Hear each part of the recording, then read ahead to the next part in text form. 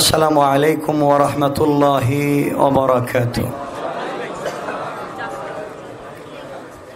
ইন্নাল হামদালিল্লাহি নাহমাদুহু ওয়া নাস্তাঈনুহু ওয়া নাস্তাগফিরুহু ওয়া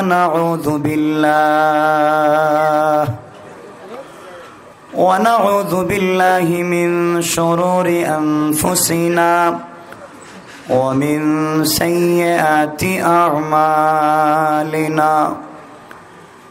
মান ইয়াহদিহিল্লাহু ফালা মুদিল্লা লাহু ওয়া মান ইউদ্লিলহু ফালা হাদিয়া লাহু। ওয়া নাশহাদু আল লা ইলাহা ইল্লাল্লাহু হাইয়ুল কাইয়্যুম الذي لا تأخذه سنة ولا نوم. ونشهد أن سيدنا وسندنا وحبيب ربنا وطبيبنا وطبيب قلوبنا ومولانا محمدا عبد الله ورسوله. صلى الله تعالى على النبي وعلى آله وأصحابه وبارك وسلم تسليما كثيرا كثيرا. أما بعد فقد قال الله تعالى في كلامه المجيد وفي فرقانه الحميد.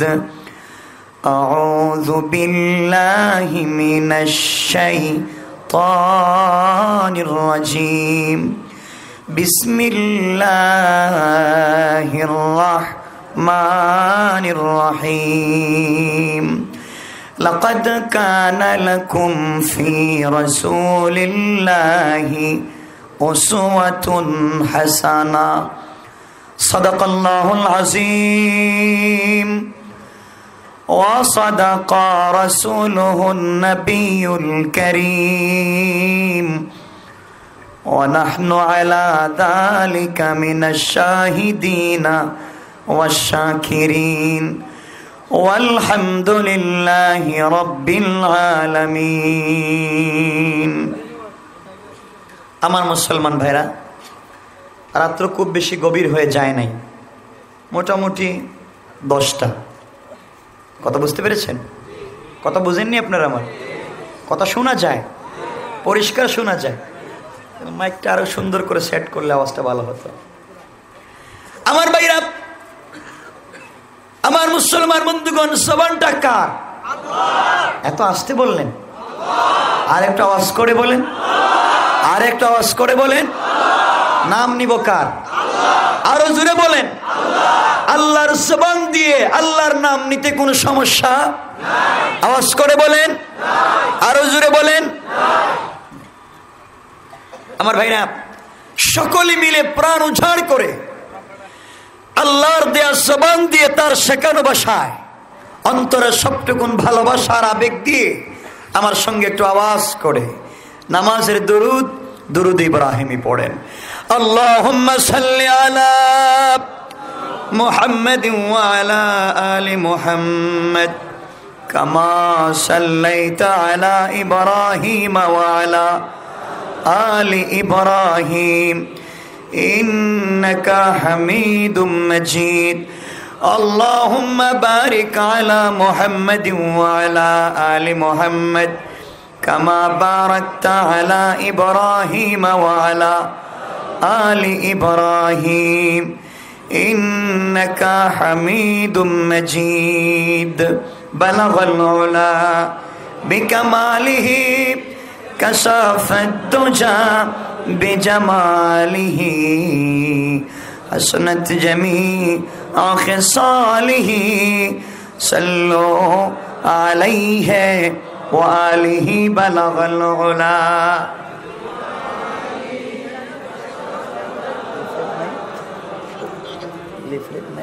লিফলেট নাই, পরিচিতি নাই। আলহামদুলিল্লাহ, ঐতিহ্যবাহী ঢাকা শহরের ইমামগঞ্জ পানঘাট ব্যবসায়ীদের উদ্যোগে আয়োজিত আজকের এই ৭ম বার্ষিক আজিম শান ওয়াজ ও দোয়া মাহফিলের সমাপনী অধিবেশনের মাহতারম মহামান্য শ্রদ্ধাভাজন সভাপতি, উপস্থিত হাজরাত, বুজুর্গ ওলামায়ে কেরাম, মুরব্বিয়ান আযম, পর্দার অন্তরালে অবস্থানরত আমার অত্যন্ত সম্মানিতা শ্রদ্ধেয়া মা ও বোনেরা, বিশেষ করে আগামী দিনের জাতির দিকপাল, ভবিষ্যৎ জীবনে জাতির কাণ্ডারি, যুগে যুগে যারা আল্লাহর জমিনে আল্লাহর দিন কায়েম করবার আন্দোলন করতে গিয়ে বুকের পবিত্র তাজা রক্ত ঢেলে আল্লাহর জমিনে আল্লাহর দিন কায়েম করেছে, ইসলাম নামক বৃক্ষকে আল্লাহর জমিনে প্রতিষ্ঠা করবার সংগ্রাম করেছে, আমার প্রিয় ছাত্র, তরুণ, যুবক বন্ধুগণ,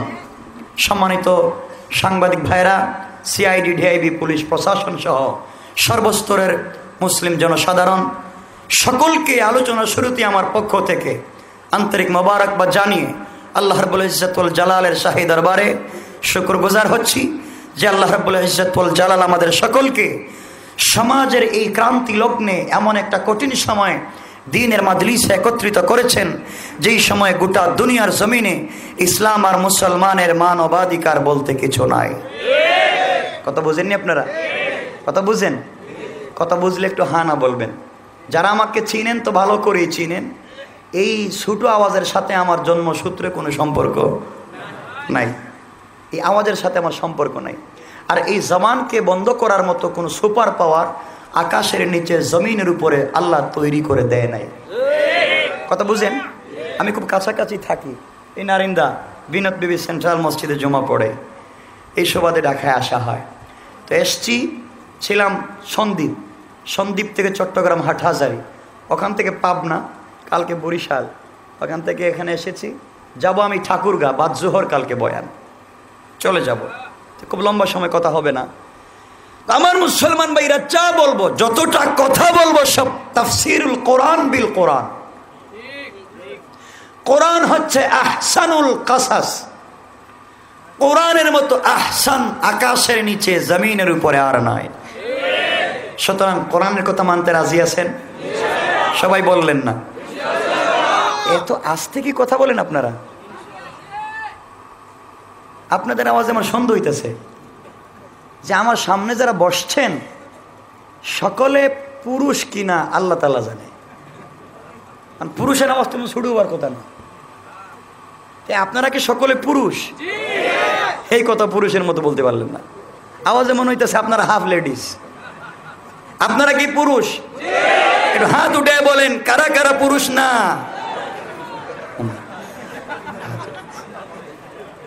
আপনারা হাত উঠেলেন কেরে?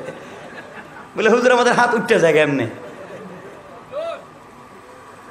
আমার মুসলমান ভাইরা, কথা বলবেন পুরুষের মতো, আওয়াজ দিবেন সিংহের মতো। এই জমিন আল্লাহর, আল্লাহর জমিনে আল্লাহর জবান দিয়ে আল্লাহর আইনের কথা বলবো। পৃথিবীর কোন পাওয়ার নয় মুসলমানদের আওয়াজকে বন্ধ করে দিতে পারে। ঠিক কি না?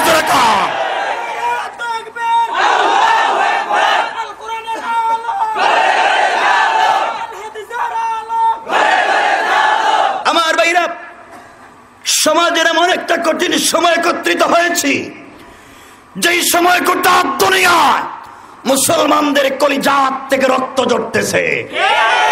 ঘরে বসে কুরমা ফুলাও বিরিয়ানির দ্বারা 5 তলায় বসে কম্বলের নিচে ঘুমিয়ে ইসলাম প্রচার করবার সময় নাই। কথা বুঝেন আমার? আমার মুসলমান ভাইরা, আমার মুসলমান বন্ধুগণ, আল্লাহ রাব্বুল ইজ্জত ওয়াল জালাল এই কঠিন সময় একত্রিত করেছেন, যেই সময় গোটা দুনিয়ার জমিনে Bosnia, Chechnya, Somalia, Sudan, Afghanistan, Arakan, Palestine, Pakistan, Bangladesh, Burma, Bharat, Somalia, এমন কোন মুসলিম রাষ্ট্র নাই যেই রাষ্ট্রে মুসলমানেরা জালেমের জুলুমের শিকার না। আমরা এমন একটা কঠিন সময় দ্বীনের মাজলিসে একত্রিত হয়েছি, যেই সময় গোটা দুনিয়ার জমিনের সর্বকালের সর্বনিকৃষ্ট সন্ত্রাসী, সর্বকালের সর্বনিকৃষ্ট বেয়াদব, সর্বকালের সর্বনিকৃষ্ট কুলাঙ্গার আমেরিকার প্রেসিডেন্ট ডোনাল্ড ট্রাম্প মুসলমানদের প্রথম কিবলা, মুসলমানদের কলিজার টুকরা বাইতুল মুকাদ্দাস তথা জেরুজালেমকে ইহুদিদের রাজধানী ঘোষণা করে মুসলমানদের কলিজায় রক্তক্ষরণ করেছে। আমরা এমন একটা কঠিন সময় একত্রিত হয়েছি, যেই সময়ে এই পৃথিবীর জমিনে কিছু মানুষ নামধারী পশুরা, যারা মনুষ্যত্বকে ভুলে গিয়ে পশুত্বকে লালন করে বারবার মুসলমানদেরকে কালিমা পড়ার অপরাধে জবাই করে নাফ নদীর পানিকে লাল করে দিচ্ছে। ঠিক নেই আমার ভাইরা? আমরা এমন একটা কঠিন সময় একত্রিত হয়েছি, যেই সময় বাংলাদেশের 56,000 বর্গ মাইল এলাকা জুড়ে কিছু রাম বাম আর নাস্তিকেরা, সুশীল সমাজ নামদারি গোলামেরা বাংলার পবিত্র জমিন থেকে কোরআনের আওয়াজকে বন্ধ করে দেবার হীন চক্রান্তে লিপ্ত। ঠিক কিনা জোরে কান? আল্লাহ রাব্বুল ইজ্জতুল জালাল এই কঠিন সময়ে আমাদেরকে একত্রিত করেছেন। এই জন্য সকলে মিলে প্রাণ উজাড় করে আল্লাহর দেয়া জবান দিয়ে তার শেখানো ভাষায় শুকরগুজার হচ্ছি। সকলে আওয়াজ করে জুড়ে পড়ি আলহামদুলিল্লাহ, আরো জুড়ে পড়ি আলহামদুলিল্লাহ। আমার ভাইরা, সময় খুব কম, কথা অনেক বেশি, সংক্ষেপে কিছু কথা বলবো। আমার ভাইরা, প্রথম কথা হচ্ছে, এই পৃথিবীতে আমরা আল্লাহর ইচ্ছায় এসেছি, আল্লাহর ইচ্ছায় পৃথিবীর থেকে যাব। মধ্যখানে নিজের ইচ্ছায় কোনো কাজ হতে পারে না। মনে রাখবেন, আপনারা মনে করতে পারেন যে সত্যের কথা বললে আমাদেরকে প্রশাসন ডিস্টার্ব করবে। না না, এটা রং। প্রশাসন আমাদের বন্ধু, পুলিশ ওটা আমাদের বন্ধু। ওদের প্রতিপাদ্য হচ্ছে পুলিশই জনগণ, জনগণই পুলিশ। দেখেন লেখা আছে ওদের কাছে। সুতরাং ওরা আমাদের দুশ্মন, ওরা আমাদের ভাই। কথা বুঝেন আমার? কিন্তু ওদের বন্দুকের খুঁচাটা সন্ত্রাসের উপরে পড়বে, কোনো ভালো মানুষের উপরে না। কথা বুঝেন আমার? সুতরাং ওরা আমাদের ভাই, ওদের সাথে আমাদের দুশ্মনী নাই, তারাও আমাদের সাথে দুশ্মনী করে না। কথা হচ্ছে একটা, কেউ যদি এই ভালো মানুষগুলাকে বিপদগামী করে মুসলমানদের পিছনে, কোরআন ওয়ারার পিছনে ব্যবহার করতে চায়, ওদের পিঠের চামড়া বাংলাদেশে থাকতে পারে না। আমার মুসলমানেরা মনে রাখবেন, এই দেশ মুসলমানদের দেশ, আলিম ওলামার দেশ, পীর বুজুর্গের দেশ, ওলি আব্দুলের দেশ, দোষ কুতুবের দেশ, মাদ্রাসা মসজিদের দেশ, আযান ইকামতের দেশ। ওই দেশের ভিতরে আযানের বিরুদ্ধে কথা বললে, ইকামতের বিরুদ্ধে কথা বললে ওদের জিহ্বা কেটে ফেলা হবে, জিহ্বা কেটে ফেলা হবে, জিহ্বা কেটে ফেলা হবে। ঠিক কিনা জোরে কোন? এই দেশের মানুষ সব কিছুকে বিসর্জন করতে পারে, ঈমান কারো কাছে বিক্রি করতে পারে না। আমার ভাইরা, আমাকে বলা হয়েছে রাসূলের সিরাত সম্পর্কে আলোচনা করতে। খুব সংক্ষেপে কয়েকটা কথা বলবো। বাংলাদেশে একজন পতিতদশা ব্যক্তি, উনি একটা বই লিখেছেন। বইয়ের মধ্যে লিখেছেন, দি great terrorist of the Mohammad সাল্লাল্লাহু আলাইহি সাল্লাম, দি গ্রেট টেররিজম অব দ্য ইসলাম। বিশ্বের জমিনে শ্রেষ্ঠ সন্ত্রাস মোহাম্মদ, আর বিশ্বের জমিনে শ্রেষ্ঠ সন্ত্রাসের ধর্ম ইসলাম। আসতে বললেন নাউজুবিল্লাহ। আমরা বলবো, জনাব ভালো একটা কথা বলেছেন, আপনি কাজ করেন। আপনি তো ওই কথা বইয়ে লিখেছেন, যেভাবে টেলিভিশন টক শোতে কিছু লোক গভীর রাত্রে চার দেয়ালের ভিতরে কিন্তু মিথ্যা কথাও বলে, কিন্তু পাবলিক প্লেসে বলতে পারে না, এই জন্যে পিঠের চামড়া থাকবে না। কথা বুঝেন তো? আমরা আপনাকে বলছি, স্যার একটা ভালো কথা বলেছেন, আপনি বাংলাদেশের বর্ডার খোলা আছে, আপনি যান গা। কথা বুঝেন না? আপনি যান গা। অনেকেই বাংলাদেশ থেকে গিয়েছে, আপনিও যান। আর যদি থাকতে হয়, মনে করেন যে আমার বাংলাদেশে থাকতে হবে, মনে রাখবেন এটা আপনাদের বাপ দাদার দেশ না, এটা আমাদের কলিজার টুকরা সোনার বাংলাদেশ। এইটা নিয়ে শয়তানি করবেন, নষ্টামি করবেন, এই দেশের মুসলমানেরা বসে থাকবে না।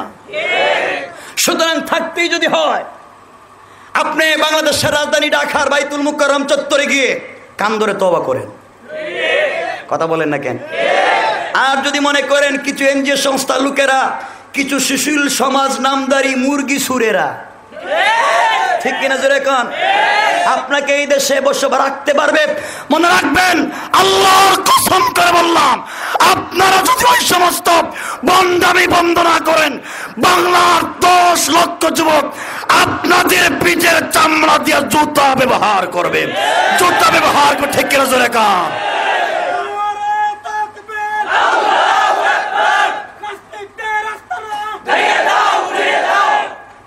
আমার ভাইরা, সুতরাং এই দুনিয়ার জমিনে রাসূল যেমন ছিলেন আমরা তেমন থাকবো। বিশ্বনবী এত ভালো ছিলেন, রাসূল কাউকে কোনোদিন গালি দেন নাই, রাসূল কারো ক্ষতি করেন নাই। তো রাসূলের আদর্শ কেমন ছিল এই সম্পর্কে সংক্ষেপে কিছু কথা বলি। আমার মুসলমান ভাইরা গভীর মনোযোগ। আল্লাহ রাব্বুল ইজ্জতুল জালাল কুরআনে কারীমের 19 নম্বর পারার সূরা আল ফুরকানের 63, 64, 65 নম্বর আয়াতে আমার আল্লাহ ঘোষণা করেছেন রাসূল কেমন ছিলেন, কোন ধরনের আদর্শ থাকলে আমরা মুসলমান হতে পারবো। আল্লাহ বলেন, ওয়া ইবাদুর রাহমানিল্লাযীনা ইয়ামশুনা আলাল আরদি হাওনা। আমার আল্লাহ ঘোষণা করেছেন গোলামের দল দুনিয়ার জমিনে যারা নিজেকে আল্লাহওয়ালা দাবি করবে, দুনিয়ার জমিনে যারা নিজেকে মুসলমান দাবি করবে, দুনিয়ার জমিনে যারা নিজেকে আল্লাহর গোলাম দাবি করবে, আমি আল্লাহ ঘোষণা করলাম আমার গোলাম যারা দুনিয়ার জমিনে হবে তারা দুনিয়ার জমিনে কোনোদিন অহংকার করতে পারে না। আল্লাহর গোলাম যারা হবে তাদের 1 নম্বর গুণ হলো অহংকার করা। কারণ রাসূলের অহংকার ছিল? কথা বলেন না কেন? অহংকার করা যাবে না। আপনার টাকা পয়সা ছিল না, এখন টাকা হয়েছে, মিল ফ্যাক্টরি গার্মেন্টস হয়েছে, শিল্প কলকারখানা হয়েছে, আপনি ফ্ল্যাট বাড়ির মালিক হয়েছেন, আপনি ইউকে ইউএসএ ইতালি ফ্রান্সে চলে গেছেন, কিছু টাকার মালিক হয়েছেন। এখন যদি আপনি অহংকার করেন, মনে রাখবেন মুসলমানেরা, যে আল্লাহ শিল্পপতি বানাতে পারে ওই আল্লাহ চাইলে তোমাকে ঠেলার ড্রাইভার বানাইয়া দিতে দেরি হবে না। এই জন্য অহংকার করা যাবে না। 1 নম্বর গুণ আল্লাহর গোলাম যারা হবে, 1 নম্বর গুণ কি? দুনিয়ার জমিনে টাকাওয়ালা হলে অহংকার করা যাবে না। টাকাকে আল্লাহ রাব্বুল ইজ্জতুল জালাল ভিখারি বানাইয়া দিতে পারে, ঠেলাওয়ালা বানাইয়া দিতে পারে। আবার যারা বড় আলেম হয়েছেন, শাইখুল হাদিস, মুফতি, মুহাদ্দিস, খতিব, অধ্যাপক, প্রফেসর, আপনি অহংকার করতে পারেন না। আপনাকে যে আল্লাহ বড় আলেম বানাতে পেরেছে, অহংকার যদি করেন ওই আল্লাহ চাইলে তোমাকে শয়তানও বানাইয়া দিতে পারে। এই জন্য অহংকার করা যাবে না। 2 নম্বর গুণ আবার আল্লাহ বলেছেন, وَإِذَا خَاطَبَهُمُ الْجَاهِلُونَ قَالُوا سَلَامًا। 2 নম্বর গুণ আমার আল্লাহ বলেছেন যারা আমি আল্লাহর গোলাম হবে তাদের 2 নম্বর গুণ হলো কেউ গালি দিলে গালির জবাব দেওয়া যাবে না, আঘাত করলে আঘাতের জবাব দেওয়া যাবে না, থাপ্পড় দিলে থাপ্পড়ের জবাব দেওয়া যাবে না। আমার মুসলমান ভাইরা, আল্লাহ বলেছেন যারা আমি আল্লাহর গোলাম হবে তাদের 2 নম্বর গুণ হলো কেউ গালি দিলে গালির জবাব দেওয়া যাবে না, বরং কেউ যদি গালি দেয় গালির জবাবে শান্তি আর সালামতের দোয়া করে যেতে হবে। কোন সুবহানাল্লাহ। সেটা আমার রাসূলের সুন্নত। রাসূলকে অনেকে গালি দিয়েছিল, রাসূলকে গালি দিয়েছেন? কথা বলেন না কেন? বুখারী শরীফ 2য় খণ্ড জিলদে সানি, বাবের নাম বাবু লা ইয়াকুল ফালান শহীদ। রাসূল মকবুল সাল্লাল্লাহু আলাইহি ওয়াসাল্লাম একদিন হযরতে ফাতেমার ঘরে গেলেন, গিয়ে দেখেন ফাতেমার ঘরে খাবার নাই, অসুস্থ হয়ে পড়ে আছেন। হাসান হুসাইনের খাবার নাই, অসুস্থ হয়ে পড়ে আছে। বিশ্বনবী কষ্ট পেলেন, ঘর থেকে বের হয়ে গেলেন খাবারের সন্ধানে। আমার মুসলমান ভাইরা, আমার নবী ঘর থেকে বের হয়ে মদিনার দিকে, মদিনার বাজারে দৌড়াতে লাগলেন আর ডাক দিয়া বললেন, মদিনার মানুষেরা, এমন কি কেউ আছো যার ঘরে একজন কামলার প্রয়োজন? আমি মুহাম্মদ ইবনে আব্দুল্লাহ কাজ করব, সারাদিন কাজ করব, কাজ করার পরে যদি তুমি কিছু টাকা দাও নিয়ে যাব। আমার মুসলমান ভাইরা, যেতে যেতে আমার নবী সামনে যাওয়ার পরে দেখেন একজন ইহুদি তার খেজুর বাগানের সামনে দাঁড়িয়ে আছে। ডাক দিয়ে বললেন, বাইরে তুমি কি জন্য দাঁড়িয়ে আছো? ইহুদি ডাক দিয়ে বলতেছে, মুহাম্মদ ইবনে আব্দুল্লাহ, আমি দাঁড়িয়ে আছি এই জন্যে, আমি একজন কামলা খুঁজতেছি, আমি একজন চাকর খুঁজতেছি, কর্মচারী খুঁজতেছি যে আমার খেজুর বাগানে পানি দিবে। বিশ্বনবী বললেন, কেন, কি দিবা? 1 বালতি পানি দিলে 2টা খেজুর দেব।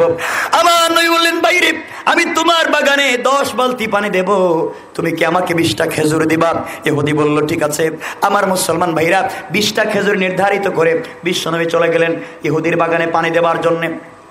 বালতি নিয়ে কূপের নিচ থেকে টেনে টেনে যখন পানি উঠাচ্ছেন, রসুলের প্রত্যেকটা লোমকূপ থেকে টপ টপ করে মুক্তার দানার মতো এক একটা ঘামের ফুটা পড়ে যাচ্ছে। আমার ভাইরা, আমার নবীর ঘামের মধ্যে আল্লাহ রাব্বুল ইজ্জতুল জালাল এমন সম্মান দিয়েছেন, সাহাবায়ে কেরাম বলতেন আমরা বিশ্ব নবীর ঘামের ফুটাগুলোকে সংরক্ষণ করে রেখে দিতাম। ওটা যখন ব্যবহার করতাম মনে হতো জান্নাতুল ফেরদাউসের মিশকে আম্বরের ঘ্রাণ হচ্ছে। কোন সুবহানাল্লাহ। আমার ভাইরা, এই একটা একটা করে ফুটা যখন পড়তেছে, বিশ্বনবী 1 বালতি করে পানি দিচ্ছেন। 9 বালতি পানি দেওয়া হয়, শেষ হয়ে গেল। 10 বালতি পানি দেওয়ার জন্যে আমার নবী যখন এই বালতি কূপের নিচে ছেড়ে দিয়ে টান দিয়েছেন, টান দেওয়ার সাথে সাথে দড়ি ছিঁড়ে গেল, বালতি কূপের নিচে চলে গেছে, আমার নবীর হাতে দড়ি চলে এসেছে।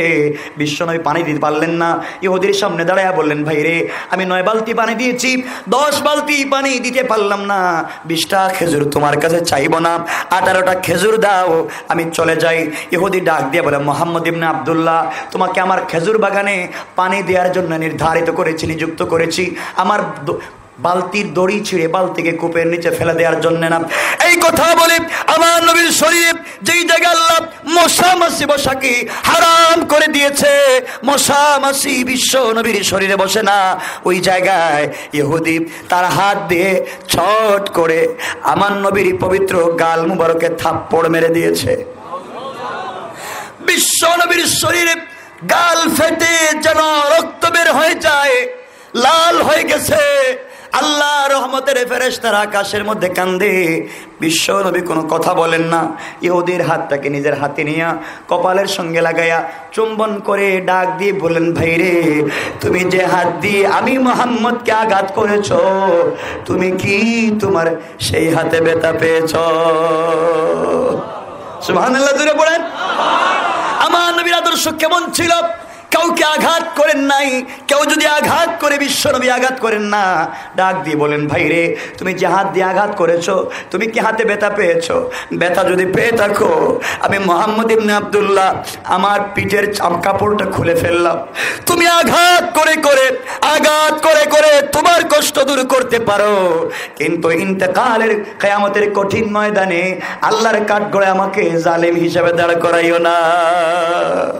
এই কথা বলে আমার নবী চলে গেলেন। ইহুদি চিন্তা করে, আমি আঘাত করলাম, সে কষ্ট পাওয়ার কথা, উল্টা আমাকে বলে আমি নাকি কষ্ট পেলাম, সুতরাং সে কেমন মানুষ বুঝতে পেরেছি। তাওরাত জাবুরে আখির জামানার পয়গম্বরের যেই চরিত্রের কথা শুনেছি, তার মধ্যে সেই চরিত্র পাওয়া যায়। উনি আখির জামানার পয়গম্বর, কি করলাম, কেমনে আঘাত করলাম। আমার ভাইরা, আমার নবীর চরিত্রের কথা শুনে, আমার নবীর চরিত্র দেখে ইহুদি চিন্তায় পড়ে গেল, বুঝতে পেরেছি আঘাত করাটা ভুল হয়েছে। উনি আখিরি জামানার পয়গম্বর, ওই কথা চিন্তা করে আল্লাহর কাছে ডাক দিয়ে বলে, আয় আল্লাহ তাআলা, যে হাত দিয়া মুহাম্মদকে আঘাত করেছি, ওই হাত নিয়ে কিয়ামতের দিনে তোমার দরবারে দাঁড়াতে পারবো না। তুমি যদি ডাক দিয়ে বলে, ইহুদি রে, যে হাত দিয়ে আমার বন্ধুকে আঘাত করেছো, সেই হাত নিয়ে আমি আল্লাহর দরবারে কেমনে আসলা, আমি জবাব দিতে পারবো না।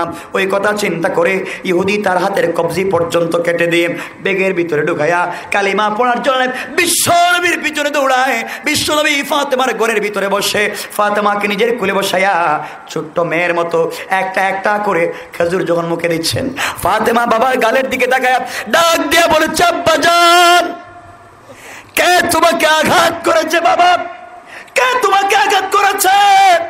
দুনিয়ার জমিনে জন্মের আগে বাবাকে হারিয়েছো, দুনিয়ার জমিনে কোনোদিন মন খুলে আব্বা বলে ডাকতে পারো নাই, বড় হওয়ার আগে মাকে হারিয়েছ, কত কষ্ট করেছো বাবা, কেউ তোমাকে আদর করতে পারে নাই, কে তোমাকে আঘাত করেছে? আমি তোমার মেয়ে ফাতেমা দুনিয়ার জমিনে জিন্দা। ও বাবা, কে তোমাকে এত কষ্ট দিয়েছে? বিশ্বনবী কোনো কথা বলেন না। ইত্যবসরে ইহুদি হাজির হয়ে গেল, ডাক দিয়ে বলতেছে, মুহাম্মদ ইবনে আব্দুল্লাহ, আমি ভুল করেছি, অন্যায় করেছি, বুঝতে পেরেছি আপনি আখিরি জামানার পয়গম্বর। এই মুহূর্তে আপনি আমাকে কালিমা পড়াইয়া মুসলমান বানাইয়া দে। বিশ্বনবীর চরিত্র দেখি ইহুদিরা মুসলমান হয়ে যায়, আর আমাদের চরিত্র দেখে মুসলমানরা খ্রিস্টান হয়ে যায়। ঠিক কিনা জোরে কান? আমাদের আজকের চরিত্র দেখে শয়তান লজ্জা পায়। এমন চরিত্রের জন্য বিশ্বনবী সংগ্রাম করেন নাই, এমন চরিত্রের জন্য আন্দোলন করেন নাই, এমন চরিত্র প্রতিষ্ঠা করবার জন্য দান শহীদ করেন নাই, মাথায় কলা প্রবিষ্ট করেন নাই। এমন চরিত্র চেয়েছেন। আমার নবী বলেছেন, আল্লাহ আমাকে যে দিন দিয়েছেন, ইসলাম দিয়েছেন, সেই ইসলাম তোমরা মসজিদ থেকে বের করো, মাদ্রাসা থেকে বের করো, খানকাত থেকে বের করো। সেই ইসলামকে তোমরা সমাজের প্রত্যেকটা জায়গায় প্রতিষ্ঠা করে রাষ্ট্রের সর্বোচ্চ জায়গায় কোরআন যদি নিয়ে যেতে পারো, আল্লাহর কসম, ইহুদিরা তাদের অধিকার পাবে, খ্রিস্টানেরা তাদের অধিকার পাবে, হিন্দু বৌদ্ধরা তাদের অধিকার পাবে। যেই দেশে ইসলাম প্রতিষ্ঠা হয়েছে, সকল ধর্মের মানুষ তাদের অধিকার পেতে পেরেছে। কোন ঠিক কিনা? ইসলাম অধিকার দিতে পেরেছে, এই পৃথিবীর কেউ অধিকার দিতে পারে নাই। আমার মুসলমান ভাইরা, কালিমা পড়ে মুসলমান হয়ে গেল ইহুদি। আমার নবী বললেন, বাইরে যে হাত দিয়ে তুমি আমাকে আঘাত করেছো, সেই হাতটা দাও, আমি একটু মুসাফা করবো। ইহুদি হাত বের করেছে, রসুল দেখেন কবজি নাই, ডাক দিয়ে বললেন, ভাই তোমার হাতটা কোথায়? ইহুদি বলতেছে, ওগো আল্লাহর পয়গম্বর, যে হাত দিয়ে আঘাত করেছে সে হাত নিয়ে কবরে যেতে চাই না, এই জন্য কেটে দিয়েছি। আমার নবী বললেন, হাতটা বের করো। ইহুদি যখন হাত বের করে দিয়েছে, আমার নবী পবিত্র জবান থেকে একটু থুতু বের করে, লালা বের করে যখন ব্যান্ডেজ করে দিয়েছেন, ওই ইহুদির হাত আগে যেমন ছিল তার চাইতে 1000 গুণ বেশি মজবুত এবং সুন্দর হয়ে গেছে। কোন সুবহানাল্লাহ। সেটা আমার রসুলের চরিত্র।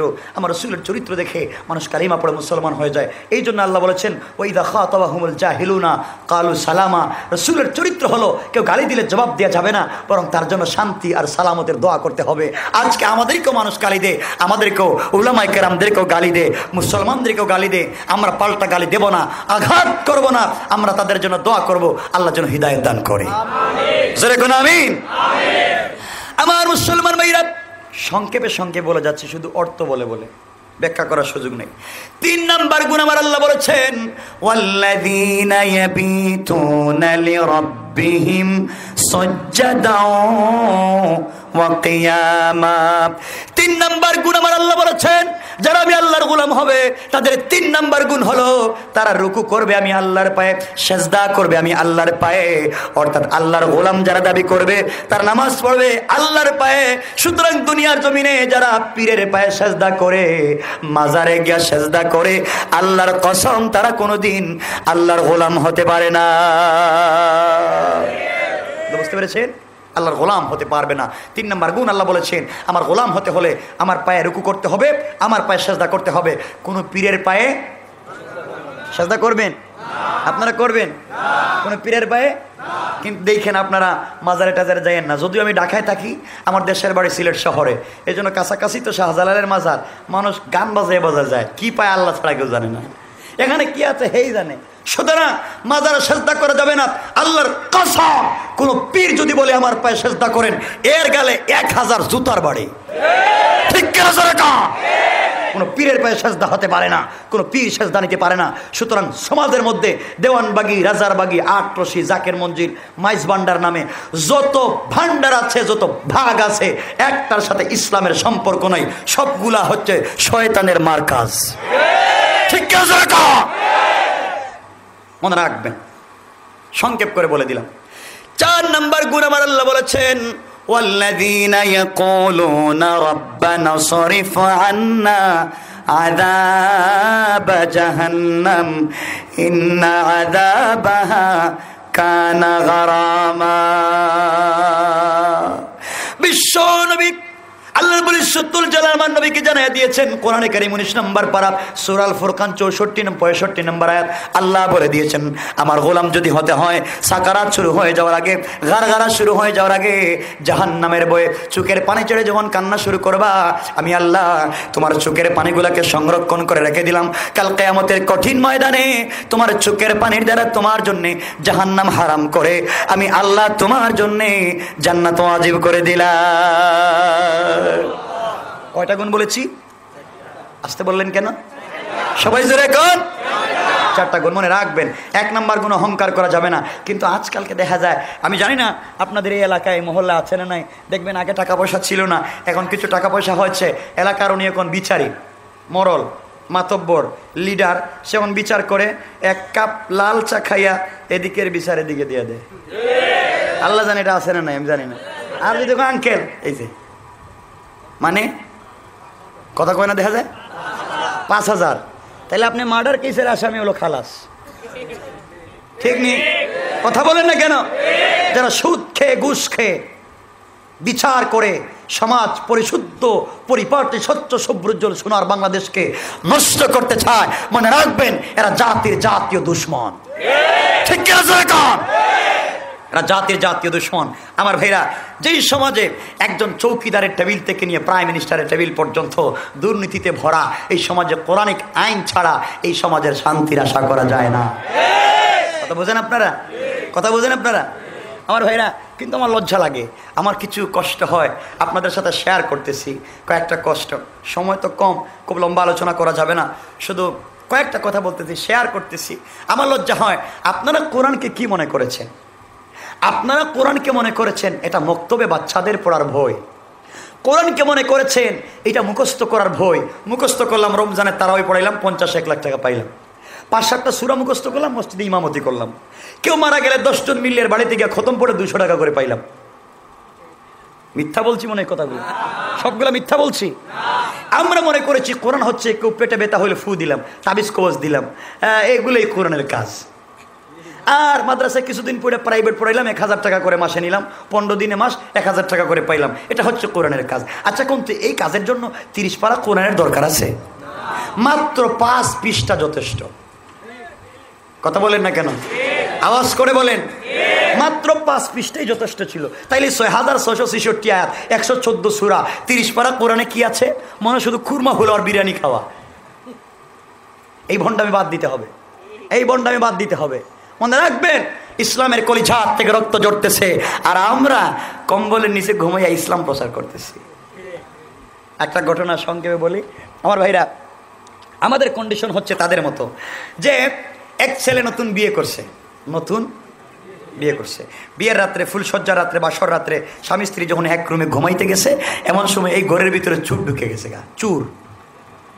চুর চিনেন আপনারা আরে চুর চিনা তো যায় না এখন চুর চিনবেন কেমনি আপনারা আমার ভাইরা এখন সবাই পরেশগার চোর নাই সমাজে কোনো চোর নাই আমার ভাইরা চুর ঢুকে হোয়াইট ডো আলমারির ভিতরে শোকেসে লাইট দিয়ে দেখতেছে কিছু আছে না নাই আচ্ছা নতুন বিয়ে হয়েছে মাল সামানা পুরাতন না নতুন এত আসতে বললেন আওয়াজে মনে হয় পানঘাট এলাকার মানুষ মনে পুরাতন মাল দেয় নাকি নতুন সব কিছু নতুন তো হোয়াইট ডো আলমারি শোকেসে দেখতেছে সব নতুন আস্তে আস্তে চুর বস্তায় ভরতেছে স্ত্রী বলতেছে অগো স্বামী আজকে মাত্র বিয়ে হয়েছে আর সব কিছু যে চুর নিয়ে যাচ্ছে তুমি একটু কিছু করো তুমি বসে আছো কেন স্বামী বলতেছে স্ত্রী সাবধান তুমি আমাকে চিনো না আজকে মাত্র বিয়ে হয়েছে তুমি তোমার স্বামী সম্পর্কে জানো না আমি হচ্ছি এই পুরান ঢাকার আউলা জাউলা বল্টু আমার নাম শুনলে শয়তান ওই রাস্তা দিয়ে আসে না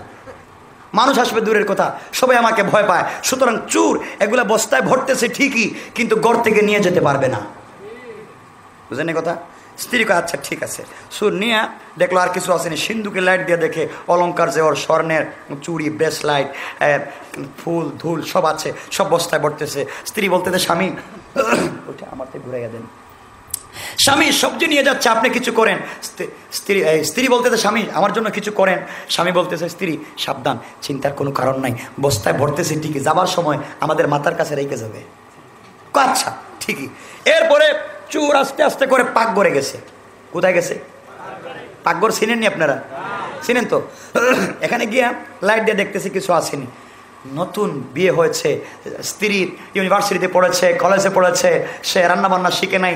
মা নানি অনেক কষ্ট করে রান্না শিখিয়েছে, স্বামীর জন্য ফ্রাই করেছে, চিকেন ফ্রাই, বিফ করেছে, এরপরে মাছ ফ্রাই করেছে, আপনাদের চাঁদপুরের ইলিশ মাছ এনি সব কিছু রান্নাবান্না করেছে, স্বামীকে খেতে দিবে। কিছুক্ষণ পরে স্বামী খাবে, চুর দুনো হাত দিয়ে খাওয়া শুরু করছে। স্ত্রী বলে, স্বামী জীবনে রান্না বান্না শিখে নেই, হাত মাত ঝালাইয়া আপনার জন্য কিছু রান্না করলাম, এখন তো চুর খাইতেছে, আপনি কিছু করেন। স্বামী বলতেছে, সাবধান, আপনি কোনো চিন্তা করবেন না, এটা হচ্ছে চুরের জীবনের শেষ খাওয়া, চুরের জীবনের, এরপরে খেতে পারবে না। আচ্ছা ঠিক আছে, এরপরে দেখি কি হয়। আবার ভাইরা চুর সব কিছু খাইয়া লাইট দিয়ে দেখতেছে আর কিছু আসেনি। হঠাৎ করে তাকাইয়া দেখে নতুন পালঙ্কে স্বামী স্ত্রী যে ঘুমাইছে, এই পালঙ্কের কর্নারে এক গ্লাস গরম দুধ রাখা। কি রাখা? গরম দুধ রাখা। আস্তে আস্তে সুর দুধের কাছে আসতেছে। স্ত্রী কইতেছে, স্বামী শেষ পর্যন্ত দুধের কাছে, এখন কি করা যায়? যাক, আসুক, খাইতে পারবে না, আসুক, খেতে পারবে না, পান করতে পারবে না। এই সুর আইসা একখানে এক গ্লাস দুধ শেষ। স্ত্রী বলল, স্বামী আপনি বললেন কিছু করতে পারবে না, এই দুধটা আপনি জানেন? জানি না। এটা কি? এই দুধটা হলো আমি যখন কবুল বলেছিলাম, আমি যখন কবুল বলে সিগনেচার করেছিলাম, আমাদের মসজিদের ইমাম সাহেব এই দুধ পড়ে দিয়ে বলেছিলেন স্বামী স্ত্রী বাসর রাত্রে পান করলে প্রেম ভালোবাসা মহব্বত হবে। এখন তো সুর খাইলো, সব ভালোবাসা তো হের ভিতরে গেছে গা। আপনি কি করলেন? কিছুই তো করলেন না। স্বামী বলতেছে, স্ত্রী এটা তার জীবনের শেষ দুধ পান করা, এটা খাইছে আর খাইতেও পারবে না, বাইরে হইতে পারবে না। আচ্ছা ঠিক আছে, দেখি কি করা যায়। সোর সব কিছু খাইয়া দেখলো আর কিছু নাই, আস্তে করে লাইটটা অফ করে বাইরে চলে গেছে। স্ত্রী কাঁদতেছে আর বলতেছে, স্বামী আপনি বলেন এই করবেন সেই করবেন, কিছুই করলেন না, এখন তো সব নিয়ে চলে গেল। স্বামী কাঁদতেছে আর কইতেছে, স্ত্রী আমি কি চেষ্টা করতে কম করছি? হে চেষ্টা করতে নাকি কম করছে? হে চেষ্টা করছে, কথা বলে নাকি? এত কম বলে নিচে ঘুমাইয়া শুধু বম ফুটাইছে, বম। ঠিক কিনা জোরে কর? আজকালকে ইসলামিক কিছু নেতারা নেত্রীরা 5 তলা বিল্ডিং এ ঘুমাইয়া, কম্বলের নিচে ঘুমাইয়া, কুরমা ফুলর বিরিয়ানি খাইয়া আর পাবলিকের খেদমত নিয়ে ইসলাম প্রচার করতেছে। ঠিক কিনা জোরে কর? ইসলামের কলিজাত থেকে রক্ত জড়তেছে। কাফের মুশরিকেরা মুসলমানদের সব কিছু চুরি করে নিয়ে যাচ্ছে, খবর নাই। তোমাদের এই ভণ্ডামির দরকার নাই। ঠিক নেই জোরে কর? আমার ভাইরা আসুন, এই 4টা আমলের কথা বললাম, এখন হাদিসের দিকে যাই, সংক্ষেপে বলতেছি। আমার ভাইরা বিশ্বনবী 4টা গুণের কথা বলেছেন, আমার মধ্যে 4 গুণ আছে, তোমরা 4 গুণ অর্জন করো। আমি বিশ্বনবী বললাম, এই 4 গুণ যদি অর্জন করতে পারো, ইন্তেকাল করতে দেরি হবে, আল্লাহর তৈরি জান্নাতে যেতে দেরি হবে না। 1 নম্বর গুণ রাসূল বললেন, ইয়া আইয়ুহান নাস। তাবরানী শরীফের হাদিস, আব্দুল্লাহ বিন সালাম রাদিয়াল্লাহু তাআলা আনহু বর্ণনা করেছেন, বাইহাকির হাদিস 11 নম্বর পৃষ্ঠা, 9 নম্বর হাদিস। আমার নবী বলেছেন, ইয়া আইয়ুহান নাস আফশুস সালাম। 1 নম্বর গুণ হলো তোমরা সালাম বিনিময় করো। কি করো? আপনারা সালাম দেননি? দেন। আসসালামু আলাইকুম, আসসালামু আলাইকুম, কেমন আছেন বস? এটা কোনো সালাম হইলো? কথা বলেন না কেন? সালাম, এটা সালাম হতে পারে না আমার ভাইরা, এটা কোনো সালাম হতে পারে না। এরপরে দেখবেন আজকালকে কিছু লিডার আছে, নেতা আছে, আপনি যদি এদেরকে সালাম করেন, আসসালামু আলাইকুম ওয়া রাহমাতুল্লাহ, লিডার কেমন আছেন? কয় হ্যাঁ, কয় তোমার মুখে কি ঠাটা পড়ছে? যেই মুখ দিয়ে কইতে পারছো, জবাব দিতে পারো না? আছে না নাই? আছে না নাই? এটা রাসূলের সুন্নাত হতে পারে না। আর কিছু লিডার আছে, সালাম দিলে, লিডার আসসালামু আলাইকুম ওয়া রাহমাতুল্লাহ, হাসতেছে। আমি চিন্তা করলাম, হাসে কেন? সে কো, ভাই তুই আমার চিনস না? আমি হলাম পুরান ঢাকার আউলা জাউলা কালাসুর, আমার নাম শুনলে মানুষ প্রস্রাব করে দেয়, তুই আমারে কেমনে সালাম দিলে? শয়তান তো আমার কাছে আসে না। কথা বুঝেন? সালাম দেওয়ার দরকার নেই, ঠিক মতো সালাম দিবেন, আসসালামু আলাইকুম ওয়া রাহমাতুল্লাহ। 2 নম্বর গুণ, ওয়া আতইমুত তাআম, যার ঘরে খাবার নাই তার ঘরে খাবার দিবেন। এটা রাসূলের আদর্শ। আমার রাসূল তার জিন্দেগিতে খান নাই মেহমান ছাড়া। ঠিক কিনা জোরে কোন? মেহমান ছাড়া খান নাই। 3 নম্বর গুণ রাসূল বলেছেন, ওয়াসিলুল আরহাম, আত্মীয়তার বন্ধন ঠিক রাখা। আমার ভাইরা এই পয়েন্টে মুরব্বীরাও পারবে না, যুবকেরাও পারবে না। মুরব্বীরা পারবে না কেন? দেখেন, শুনেন, রাসূলের আদর্শ দেখেন। মুরব্বীরা পারবে না এই জন্য, কারণ তারা যখন সম্পদ বন্টন করে তখন ছেলেকে দেয়, মেয়েকে দেয় না। আর মেয়েকে যদি দেয়, ছেলেকে দেয় দামি জায়গা, মেয়েরে দেয় কম দামি জায়গা। সত্য বলি নাই? দেয় না এটা? আর যুবকেরা এই জন্য পারবে না, কারণ যুবকেরা যতদিন পর্যন্ত বিয়ে শাদী করলো না ততদিন পর্যন্ত যুবকরা মা বাবার কথা বুঝেন নাই। যুবকেরা মা বাবার খবর নেয়, বিদেশ থেকে মার ফোন দিয়ে টেলিফোন দিয়ে, মা তোমার ডায়াবেটিক্সটা কেমন, বাবা তোমার ডায়াবেটিক্সটা কেমন, খবর নেয়, ভাইয়ের খবর নেয়, বোনের খবর নেয়, সবার খবর ঠিক মতো নেয়। আর কিন্তু এই ছেলে যেই দিন বিয়ে করলো, বিয়ের পরে তার লাইফে তার শালি, তার শালা, তার শ্বশুর শাশুড়ি আর তার এই ম্যাডাম ছাড়া আর কিছু নাই। ঠিক কিনা জোরে কোন? কারণ আর মায়ের খবর নিতে পারে না, বাবার খবর নিতে পারে না, মায়ের কাছে টেলিফোন দেয় না, বাবার কাছে টেলিফোন দেয় না। এখন টাকা পাঠায় বিদেশ থেকে শ্বশুর বাড়ি, ঢাকা শহরে বিজনেস করে, গ্রামে যায়, মাঝে মধ্যে গেলে শ্বশুর বাড়ি যায়, মায়ের কাছে যায় না, বাবার কাছে যায় না। আর ম্যাডাম রে ফোন দিয়ে, ম্যাডাম যদি আমার আম্মা তোমার সাথে কোনো বেয়াদবি করে, আলাদা, তুমি আলাদা, মা আলাদা। ঠিক নেই? সবাই আলাদা থাকো, একসাথে থাকবার দরকার নাই। আমার ভাইরা, এমন ছেলের গালে আমার ভাইয়ের 200 জুতার বাড়ি। ঠিক কেন জোরে কর?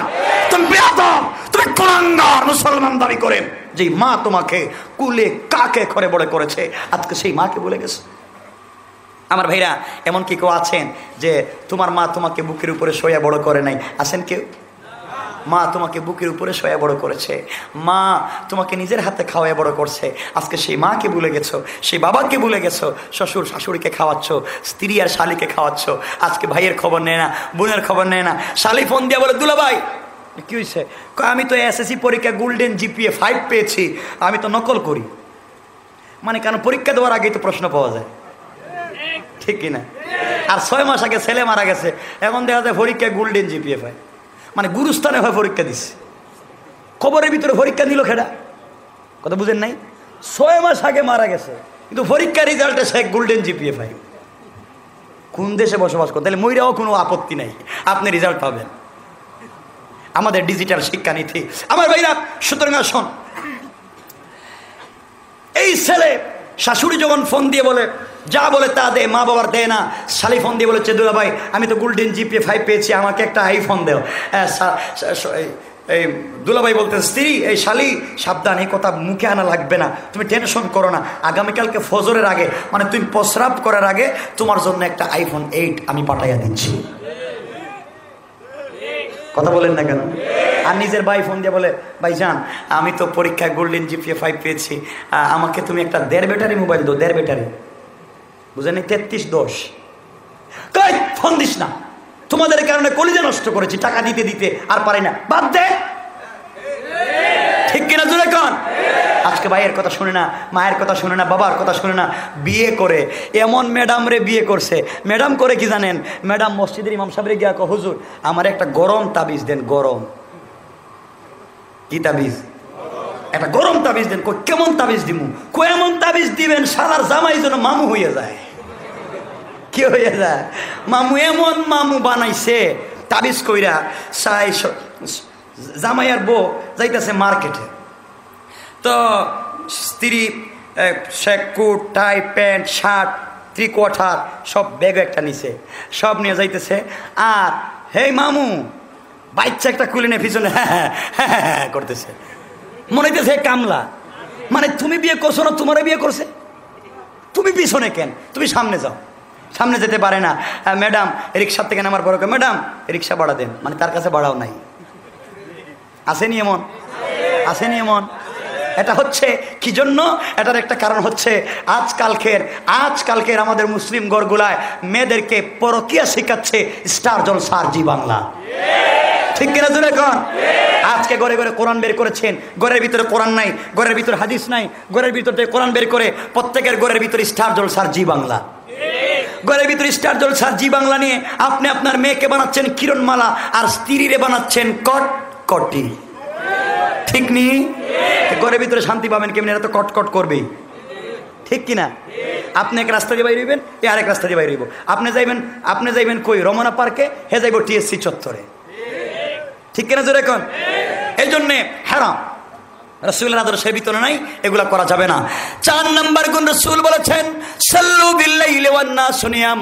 গভীর রাত্রে যখন হয়ে যায়, ঘুম থেকে উঠে 2 রাকাত নামাজ পড়ে আল্লাহর সাথে যদি সম্পর্ক করতে পারো, বিশ্ব নবী বলেছেন ফাদাখালাল জান্নাতা বিসালাম। ইন্তেকাল করতে দেরি হবে, আমি বিশ্ব নবীর হাত ধরে আল্লাহর তৈরি জান্নাতে যেতে দেরি হবে না। আমার আমার মুসলমান ভাইরা, আমার নবীর চরিত্র কেমন ছিল, সাহাবায়ে কেরামের চরিত্র কেমন ছিল, সাহাবায়ে কেরাম বিশ্ব নবীকে কেমন ভালোবাসতেন, বিশ্ব নবী সাহাবায়ে কেরামকে কেমন ভালোবাসতেন। আমার মুসলমান ভাইরা, মিশকাত শরীফ বাবুত তিব্বে ওয়া রাকাত, বিশ্ব নবী জনাব মুহাম্মদ রাসূলুল্লাহ সাল্লাল্লাহু আলাইহি ওয়াসাল্লাম একদিন রাস্তা দিয়ে হেঁটে যাচ্ছেন, মদিনার বাজারে যাবেন। আমার নবীর একজন প্রিয় সাহাবী, তার নাম সাদাত সালামী রাদিয়াল্লাহু তাআলা আনহু। সাদাত সালামী একজন কালো সাহাবী, যার ঠোঁট মোটা, দাঁত কথা বলার আগে দাঁত বের হয়ে যায়, জিহ্বা খাটো, ঠোঁট মোটা। আমার ভাইরা এত কালো, হাবশি গোলাম, এত কালো পাও একবারে টুকরা টুকরা মতো ফাড়া ফাড়া দেখা যায়। আমার মুসলমান ভাইরা, সাদাত সালামীর বয়স হয়েছে প্রায় 32 বছর বয়স হয়েছে, বিয়ে শাদী করতে পারেন নাই। এত কালো মানুষ, কে তার কাছে মেয়ে বিয়ে দিবে? আমার ভাইরা, সাদাত সালামী রাদিয়াল্লাহু তাআলা আনহু একদিন মদিনার বাজারে গাছের গোড়ায় বসে বসে চোখের পানি ছেড়ে কাঁদতেছেন, আল্লাহকে ডাক দিয়ে বলতেছেন, আল্লাহ তাআলা, আমি বিশ্ব নবীর একজন সাহাবী, কিন্তু সাহাবী হওয়ার পরেও আমি কোনো মেয়েকে বিয়ে করতে পারলাম না। কেউ আমার কাছে মেয়ে বিয়ে দেয় না, কারণ আমি কালো, কেউ আমার কাছে মেয়ে বিয়ে দিতে চায় না। আমার নবী রাস্তা দিয়ে যাচ্ছেন, যাবার প্রতি রাস্তার মধ্যে সাদাত সালামীকে যখন বিশ্বনবী দেখলেন, আমার নবী কত সুন্দর খুনসুটি করতেন, সাদাত সালামীকে রাস্তা দেখে আমার নবী কাছে গিয়ে দুইটা হাত দিয়া আস্তে করে সাদের চক্ষু টিপে ধরলেন। কোন সুবহানাল্লাহ। সাদ চিন্তা করলো, আমার আবার চোখে কে ধরেছে, কে ধরেছ, চোখটা ছেড়ে দাও। বিশ্বনবী তার কণ্ঠস্বর পাল্টিয়ে বলেন, সাদ, তুমি চিনতে পেরেছো কে ধরেছে? কই না, আমি তো চিনতে পারলাম না, আমি কষ্টে আছি, তুমি আমার এই ডিস্টার্ব করতেছো, কে ভাই, ছেড়ে দাও। বিশ্বনবী বললেন, দেখো তো তুমি চিনতে পারো কিনা। সাদাত সালামী আস্তে আস্তে আস্তে আস্তে করে হাতটা রাসূলের গাল মুবারকে নিয়ে গেছে। সুবহানাল্লাহ বলবেন না জোরে কোন? গালের কাছে যখন নিয়েছে, এত নরম গাল, এটা তো বিশ্বনবীর ছাড়ার কারো হতে পারে না। জোরে কোন সুবহানাল্লাহ। আমার ভাইরা, আমার নবীর চেহারা এমন ছিল, যার চেহারা দেখে কাফেররা কালেমা পড়ে মুসলমান হয়ে যায়। আমার নবীর চেহারা এমন ছিল, যিনি মুস্কি হাসলে তার দাঁত মুবারক যখন বের হয়ে যেত, আকাশের চন্দ্র সূর্য আমার নবীর দাঁতের সামনে অন্ধকার হয়ে যেত। কোন সুবহানাল্লাহ। হযরত আয়েশা সিদ্দিকা বলেন, আমার নবী এমন ছিলেন, আমার যখন কাপড় সেলাই করতে গিয়ে সুই হেরে যেত, সারাদিন অপেক্ষা করতাম বিশ্বনবী কখন আসবেন। ঈশার নামাজের পরে আমার নবী যখন হুজরা মুবারকে প্রবেশ করতেন, এমন সময় রাসূলের চেহারার আলোতে আমি আমার হারিয়ে যাওয়া সুই খুঁজে পেতাম। কোন সুবহানাল্লাহ। আমার নবী কেমন ছিলেন? আমার ভাইরা, রাসূল যখন হেঁটে যেতেন রাস্তা দিয়া, হযরতে আবু হুরায়রা রাদিয়াল্লাহু তাআলা আনহু বলেন, রাসূল হেঁটে গেলে 40 দিন পর্যন্ত ওই রাস্তায় মেশকে আম্বরের ঘ্রাণ হয়ে যেত। তো আসতে বলেন কেন? আর আজকালকে আমাদের পীর, যারা পীর, এরা হাইটা গেলে 40 দিন, কোনো 1000 বছর পর্যন্ত গাজার গন্ধ করে, ঠিক কিনা জোরে কোন? এ আবার পীর হইল কেন? গাজার গন্ধে শয়তানও যায় না। শয়তান কাল আমি শয়তান হয়েছি ঠিকই, কিন্তু গাজা তো জিন্দেগিতে খাই নাই, খাইছেনি, কথা কন না কেরে, গাজা খাই নাই, এরপরে আমার শয়তান বানাইছো কেরে? এরা গাজা খায়, ফেনসিডিল, ইয়াবা সেবন করে, এরা তুমি দেখলা না? কথা বুঝেন নাই? আমার ভাইরা, এদের ধারে কাছে যাইয়েন না, এদের কাছে ইসলাম নাই। আমার মুসলমান ভাইরা, বিশ্ব নবী কেমন ছিলেন? খুনসুটি করতেন। একদিন আয়েশাকে নিয়ে ঘুমিয়ে গেলেন। আয়েশা ছোট মানুষ, রাসূলের স্ত্রী। আয়েশাকে নিয়ে একটা কম্বলের নিচে ঘুমিয়ে গেলেন। শামাইলে তিরমিজি জিন্দা, শামাইলে তিরমিজি পড়বেন, পেয়ে যাবেন। হযরত আয়েশা নিজেই বলেন, রাসূল আমাকে নিয়ে কম্বলের নিচে ঘুমিয়ে গেলেন। ঠান্ডার রাত্র ছিল। হঠাৎ করে গভীর রাত্রে ঘুম থেকে উঠে দেখি রাসূল ঠিকই বিছানার উপরে, কিন্তু আমি বিছানার নিচে না। সুবহানাল্লাহ, ফকেটে রেখে দেন, এটা আগামী বছর। সুবহানাল্লাহ, এটা আগামী বছর হইব। আর আসতে কোন, আর ওদের আওয়াজ করে কোন? ঘুম থেকে উঠে আয়েশা সিদ্দিকা বলেন, ইয়া রাসূলুল্লাহ, আমি আপনার ঘরে থাকবো না। কেন? আমি বাবার বাড়িতে চলে যাব। আপনি আমার স্বামী, আপনি বিছানার উপরে ঘুমাচ্ছেন, আমার এই বিছানার নিচে কেড়ে রাখছেন। রাসূল বলেন, আয়েশা, রাত্র যখন গভীর হয়ে গেল, আমার ঘুম ভেঙে গেল। ঘুম ভাঙ্গার পরে দেখি তোমার হাতটা আমার ঠোঁটের উপরে। হঠাৎ মনে পড়লো, আয়েশা তো ছোট মানুষ, পাজা কুলা করে বিছানার নিচে রেখে দিলাম। আয়েশা, আমার টেনশন হচ্ছে, তা আমি তোমাকে পাজা কুলা করে বিছানার নিচে রেখে দিয়েছি, তুমি বলতে পারলা না। আমার ভয় হয় কোন দিন আমি ঘরে থাকবো না, কে তোমাকে উঠাইয়া নিয়ে যাবে, তুমি বলতে পারবে না। আয়েশা আমার নবীকে জড়াইয়া কপালে চুম্বন করে ডাক দিয়ে বললেন, ইয়া রাসূলুল্লাহ, যার ঘরে বিশ্ব নবীর মতো স্বামী আছে, আল্লাহর কসম, মুহাম্মদের মতো স্বামী যার ঘরে আছে, তার ঘরে আজরাইলও আসতে পারে না। আমার করে চিন্তা নাই, আজরাইল এই করে আসতে পারবে না এই লোকটার পারমিশন ছাড়া। আপনি কি বলতেছেন আমার ভাইরা? কেমন প্রেম, কেমন মহব্বত, ভালোবাসা ছিল আমার মুসলমান বন্ধুগণ। আপনারা সকলেই জানেন এই বিশ্বনবী আর আয়েশা যখন খেতে বসতেন, আয়েশা যেই জায়গায় গ্লাস লাগিয়ে পানি পান করতেন, বিশ্বনবী ওই জায়গায় মুখটা লাগিয়ে পানি পান করতেন। সুবহানাল্লাহ। আমার ভাইরা, হযরত আয়েশা গোশতের টুকরা তার মুখের মধ্যে নিয়ে চিবুয়ে যেই জায়গায় রেখে দিতেন, বিশ্বনবী ওই জায়গাটা তার ঠোঁটের মধ্যে নিয়ে চুষে চুষে আয়েশার দিকে তাকাইয়া মুস্কে হাসতেন। কোন সুবহানাল্লাহ। রাসূলের চরিত্র এগুলো হচ্ছে রাসূলের চরিত্র। আমরা আজকে রাসূলের চরিত্র ভুলে গেছি। আজকে ঘরে গিয়ে স্ত্রীরে জনমের মতো পিটাই, কথা কোন না করে পিটাই, ঘরে গিয়ে কোনো কথা নাই। কলাম এক কাপ রং চাঁদে অফিস থেকে আসছি, আমি তো টাপুর টুপুর দেখতেছি। কি দেখতেছে? আপনি বলেন দাঁত ফালাই দিন, ঠাকুর টুপুর কসকি, আমার দাঁত আপনি ফালাইবেন। এই দেশের ভিতরে, যেই দেশে আমাদের ক্ষমতা, জুতা খুললে না আপনার 32টা এক সমান করে দিন, ঠিক নেই? যেরকম আপনি কোনো সাহস তো কম না, তাহলে যা, এত বড় কথা, আমার মান সম্মান শেষ, তোরেও তালাক দিলাম, তোর বাপরেও দিলাম, গ্রাম শুদ্ধা দিলাম, যা, ঠিক নেই? তো বাপরে তালাক দিয়ে লাভ কি? গ্রামের মানুষ কোনো অপরাধ করছে, এদের দিলেন কে রে? আমার ভাইরা, এগুলো রসুলের আদর্শ না। অনেক লম্বা আলোচনা, সময় কমে যাচ্ছে। আমার ভাইরা, রসুলের কত সুন্দর কথা। রসুল যখন কারো সঙ্গে কথা বলতেন, আজকালকে আমি কিছু বুজুর্গদেরকে দেখে লজ্জা হয়, ঘৃণা হয়, যাদেরকে সালাম করলে জবাব দিতে পারে না, পাবলিক সালাম করলে মাথা নিচের দিকে দিয়ে পকেটে দিয়ে হাঁটে। বড় বুজুর্গ, আমি সালাম দিব কেন, আমার সালাম দাও। আর আবু বকরের হাদিস, আবু বকর বলেছেন, আল্লাহর কসম, আমার লাইফের 20টা বছর বিশ্বনবীকে সালাম দেওয়ার চেষ্টা করেছি, একদিন আমি সালাম দিতে পারলাম না। রাসূল আমাকে সালাম দিতেন, আমি পারতাম না। আর আজকে আপনি কত বড় বুজুর্গ, সালাম দিলে জবাব দেন না, মুসাফা করলে 2 আঙ্গুল দেয়।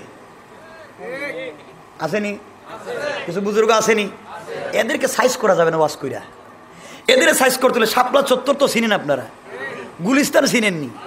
এদের রশিতে লটকাইয়া বাইন দিয়া চামড়া ফাত থেকে খুলিয়া আর KSRM রোড আইনে যদি বাড়ি দেওয়া যায়, ঠিক কিনা জোরে কন? তাহলে বুজুর্গি যাই, ওটা বুজুর্গি না, এগুলো অহংকার, ঠিক কিনা জোরে কন? অহংকার বাদ দিতে হবে, ইসলামের ছায়াতলে আসতে হবে। যে রসুলের সুন্নত নিয়ে ব্যবসা করতেছেন, সেই রসুলের আদর্শ তো এমন ছিল না। রসুলের সঙ্গে যদি কেউ কথা বলতেন, রসুলের সঙ্গে এদিকে কথা বলতেছে, রসুল এদিকে কথা বলতেন, কেউ এদিকে এসে রসুলকে সালাম দিয়েছে, রসুল ঘুরে যেতেন, তাকে বলতেন না ভাই তুমি সামনে আসো, রসুল ঘুরে যেতেন। আর আজকালকে আমরা দেখা করতে হলে বাবরা টিকেট লাগে, কথা কন না কেন? আওয়াজ করে বলেন হারাম। আমার মুসলমান ভাইরা, আমার রাসূলের আদর্শ কেমন ছিল? লম্বা কথা। বিশ্বনবী হযরত সাদ আস-সালামের চোখ ধরে ফেললেন। সাদ বুঝতে পেরেছেন, গালে হাত দিয়ে আমার রাসূলের গাল ডাক দিয়ে বলেন, ইয়া রাসূলুল্লাহ, আপনি বিশ্বনবী ছাড়া আর কেউ না। বিশ্বনবী গো, আপনি যেহেতু আমাকে জড়ায় ধরেছেন, এতক্ষণ আপনি ধরেছেন, এখন আমি ধরলাম। আল্লাহর কসম, যতক্ষণ পর্যন্ত আপনি কমিটমেন্ট না করবেন, আপনি আমাকে ধরে ধরে জান্নাতে না নিবেন, ততক্ষণ পর্যন্ত ছাড়বো না। সুবহানাল্লাহ জোরে বলেন। আমার ভাইরা, রাসূল কেমন ভালোবাসতেন। হযরতে আলী, বিশ্বনবী একদিন হযরতে আলী, ওমর, আবু বকর সবাই মিলে নাস্তা করতেছেন। কি করতেছেন? নাস্তা করতেছেন। হযরতে আলীর ডান পার্শ্বে বসা বিশ্বনবী, আবু বকর, ওমর সবাই বসা, খেজুর খাচ্ছেন। কি খাচ্ছেন? খেজুর খাচ্ছেন। খেতে খেতে এক পর্যায়ে রাসূল বললেন, ও সাহাবীরা, তোমরা কিছু কি দেখতেছো? সাহাবায়ে কেরাম বলেন, হঠাৎ রাসূল এই কথা বললেন কেন? ইয়া রাসূলুল্লাহ, আমরা তো কিছু বুঝতেছি না। রাসূল বলেন, ও সাহাবী, এই জায়গার মধ্যে এমন একটা পেটুক আছে, পেটুক, যদি জানতাম এমন পেটুক এই জায়গায় আছে, তাহলে আমি বসতাম না, আমার লজ্জা হচ্ছে। এমন খাওয়া খাইছে, দেখো তো সবার সামনে খেজুরের কতটা আঠি আর তার সামনে কতটা। সবাই তাকায়া দেখেন, হযরতে আলীর সামনে খেজুরের আটির স্তূপ, বিচির এক স্তূপ, এক বস্তা। সবাই লজ্জিত হয়ে গেলেন। হযরতে আলী লজ্জিত হয়ে গেলেন, হায় হায়, এতগুলো তো আমি খাই নাই, এগুলো আসলো করতে গিয়ে। সবার সামনে কম কম, আমার সামনে তো বেশি, এগুলা দিল কে? হযরতে আলী তো ছোট মানুষ ছিলেন, বেঠে। বুখারীতে এসেছে আলী ছিলেন বেঠে, ছোট। হযরত ওমর এবং আবু বকর ছিলেন লম্বা। আলীকে মধ্যখানে দইরা দুজন বলতেন, লাউ কানা লাম আর আলিফ, লাম লাউ কানা লা আলিফ এবং লাম, মানে আবু বকর এবং উমর, আমরা যদি না থাকতাম, বুঝেন নাই কথা? তাহলে নুন ছোটো মোটো না, নুন মধ্যখানে থাকে না।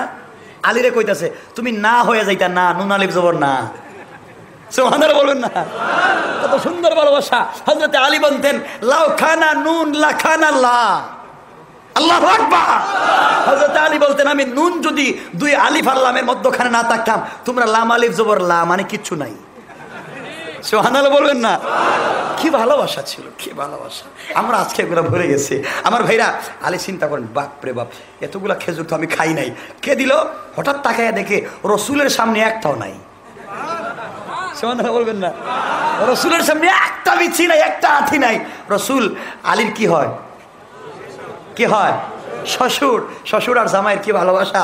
হযরত আলী বললেন ইয়া আল্লাহ, ও আমার বন্ধুরা, আমি যদি জানতাম এমন পেটুক এখানে আছে, আমি তো খেজুর খাই আটি রাখছি, হে এমন খাওয়া খাইছে, একটা আটিও সামনে নাই। আল্লাহু আকবার বলবেন না? আল্লাহু আকবার জোরে কান। সবাই তাকায় দেখো রসুলের সামনে একটাও নাই। তাহলে এই কাজটা কে করলো?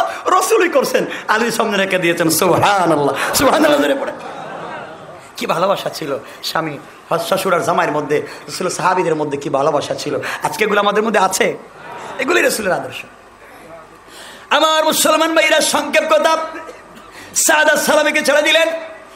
সাদ সালামী কাঁদতেছেন। রসুল বললেন কান্দো কেন?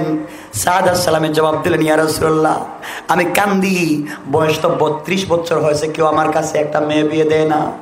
বিয়ে শাদী কি করবো না? আমার লাইফে কি বিয়ে নাই? আপনি বলেছেন বিয়ে হচ্ছে অর্ধেক, কিন্তু আমি যে পারতাছি না, কেউ আমার কাছে মেয়ে বিয়ে দেয় না। রসুল বললেন বিয়ে করতে কি চাও? হ্যাঁ, আমি তো এক ফায়ে দাঁড়াই আছি। সুবহানাল্লাহ বলবেন না? এত আসতে বলেন কে রে?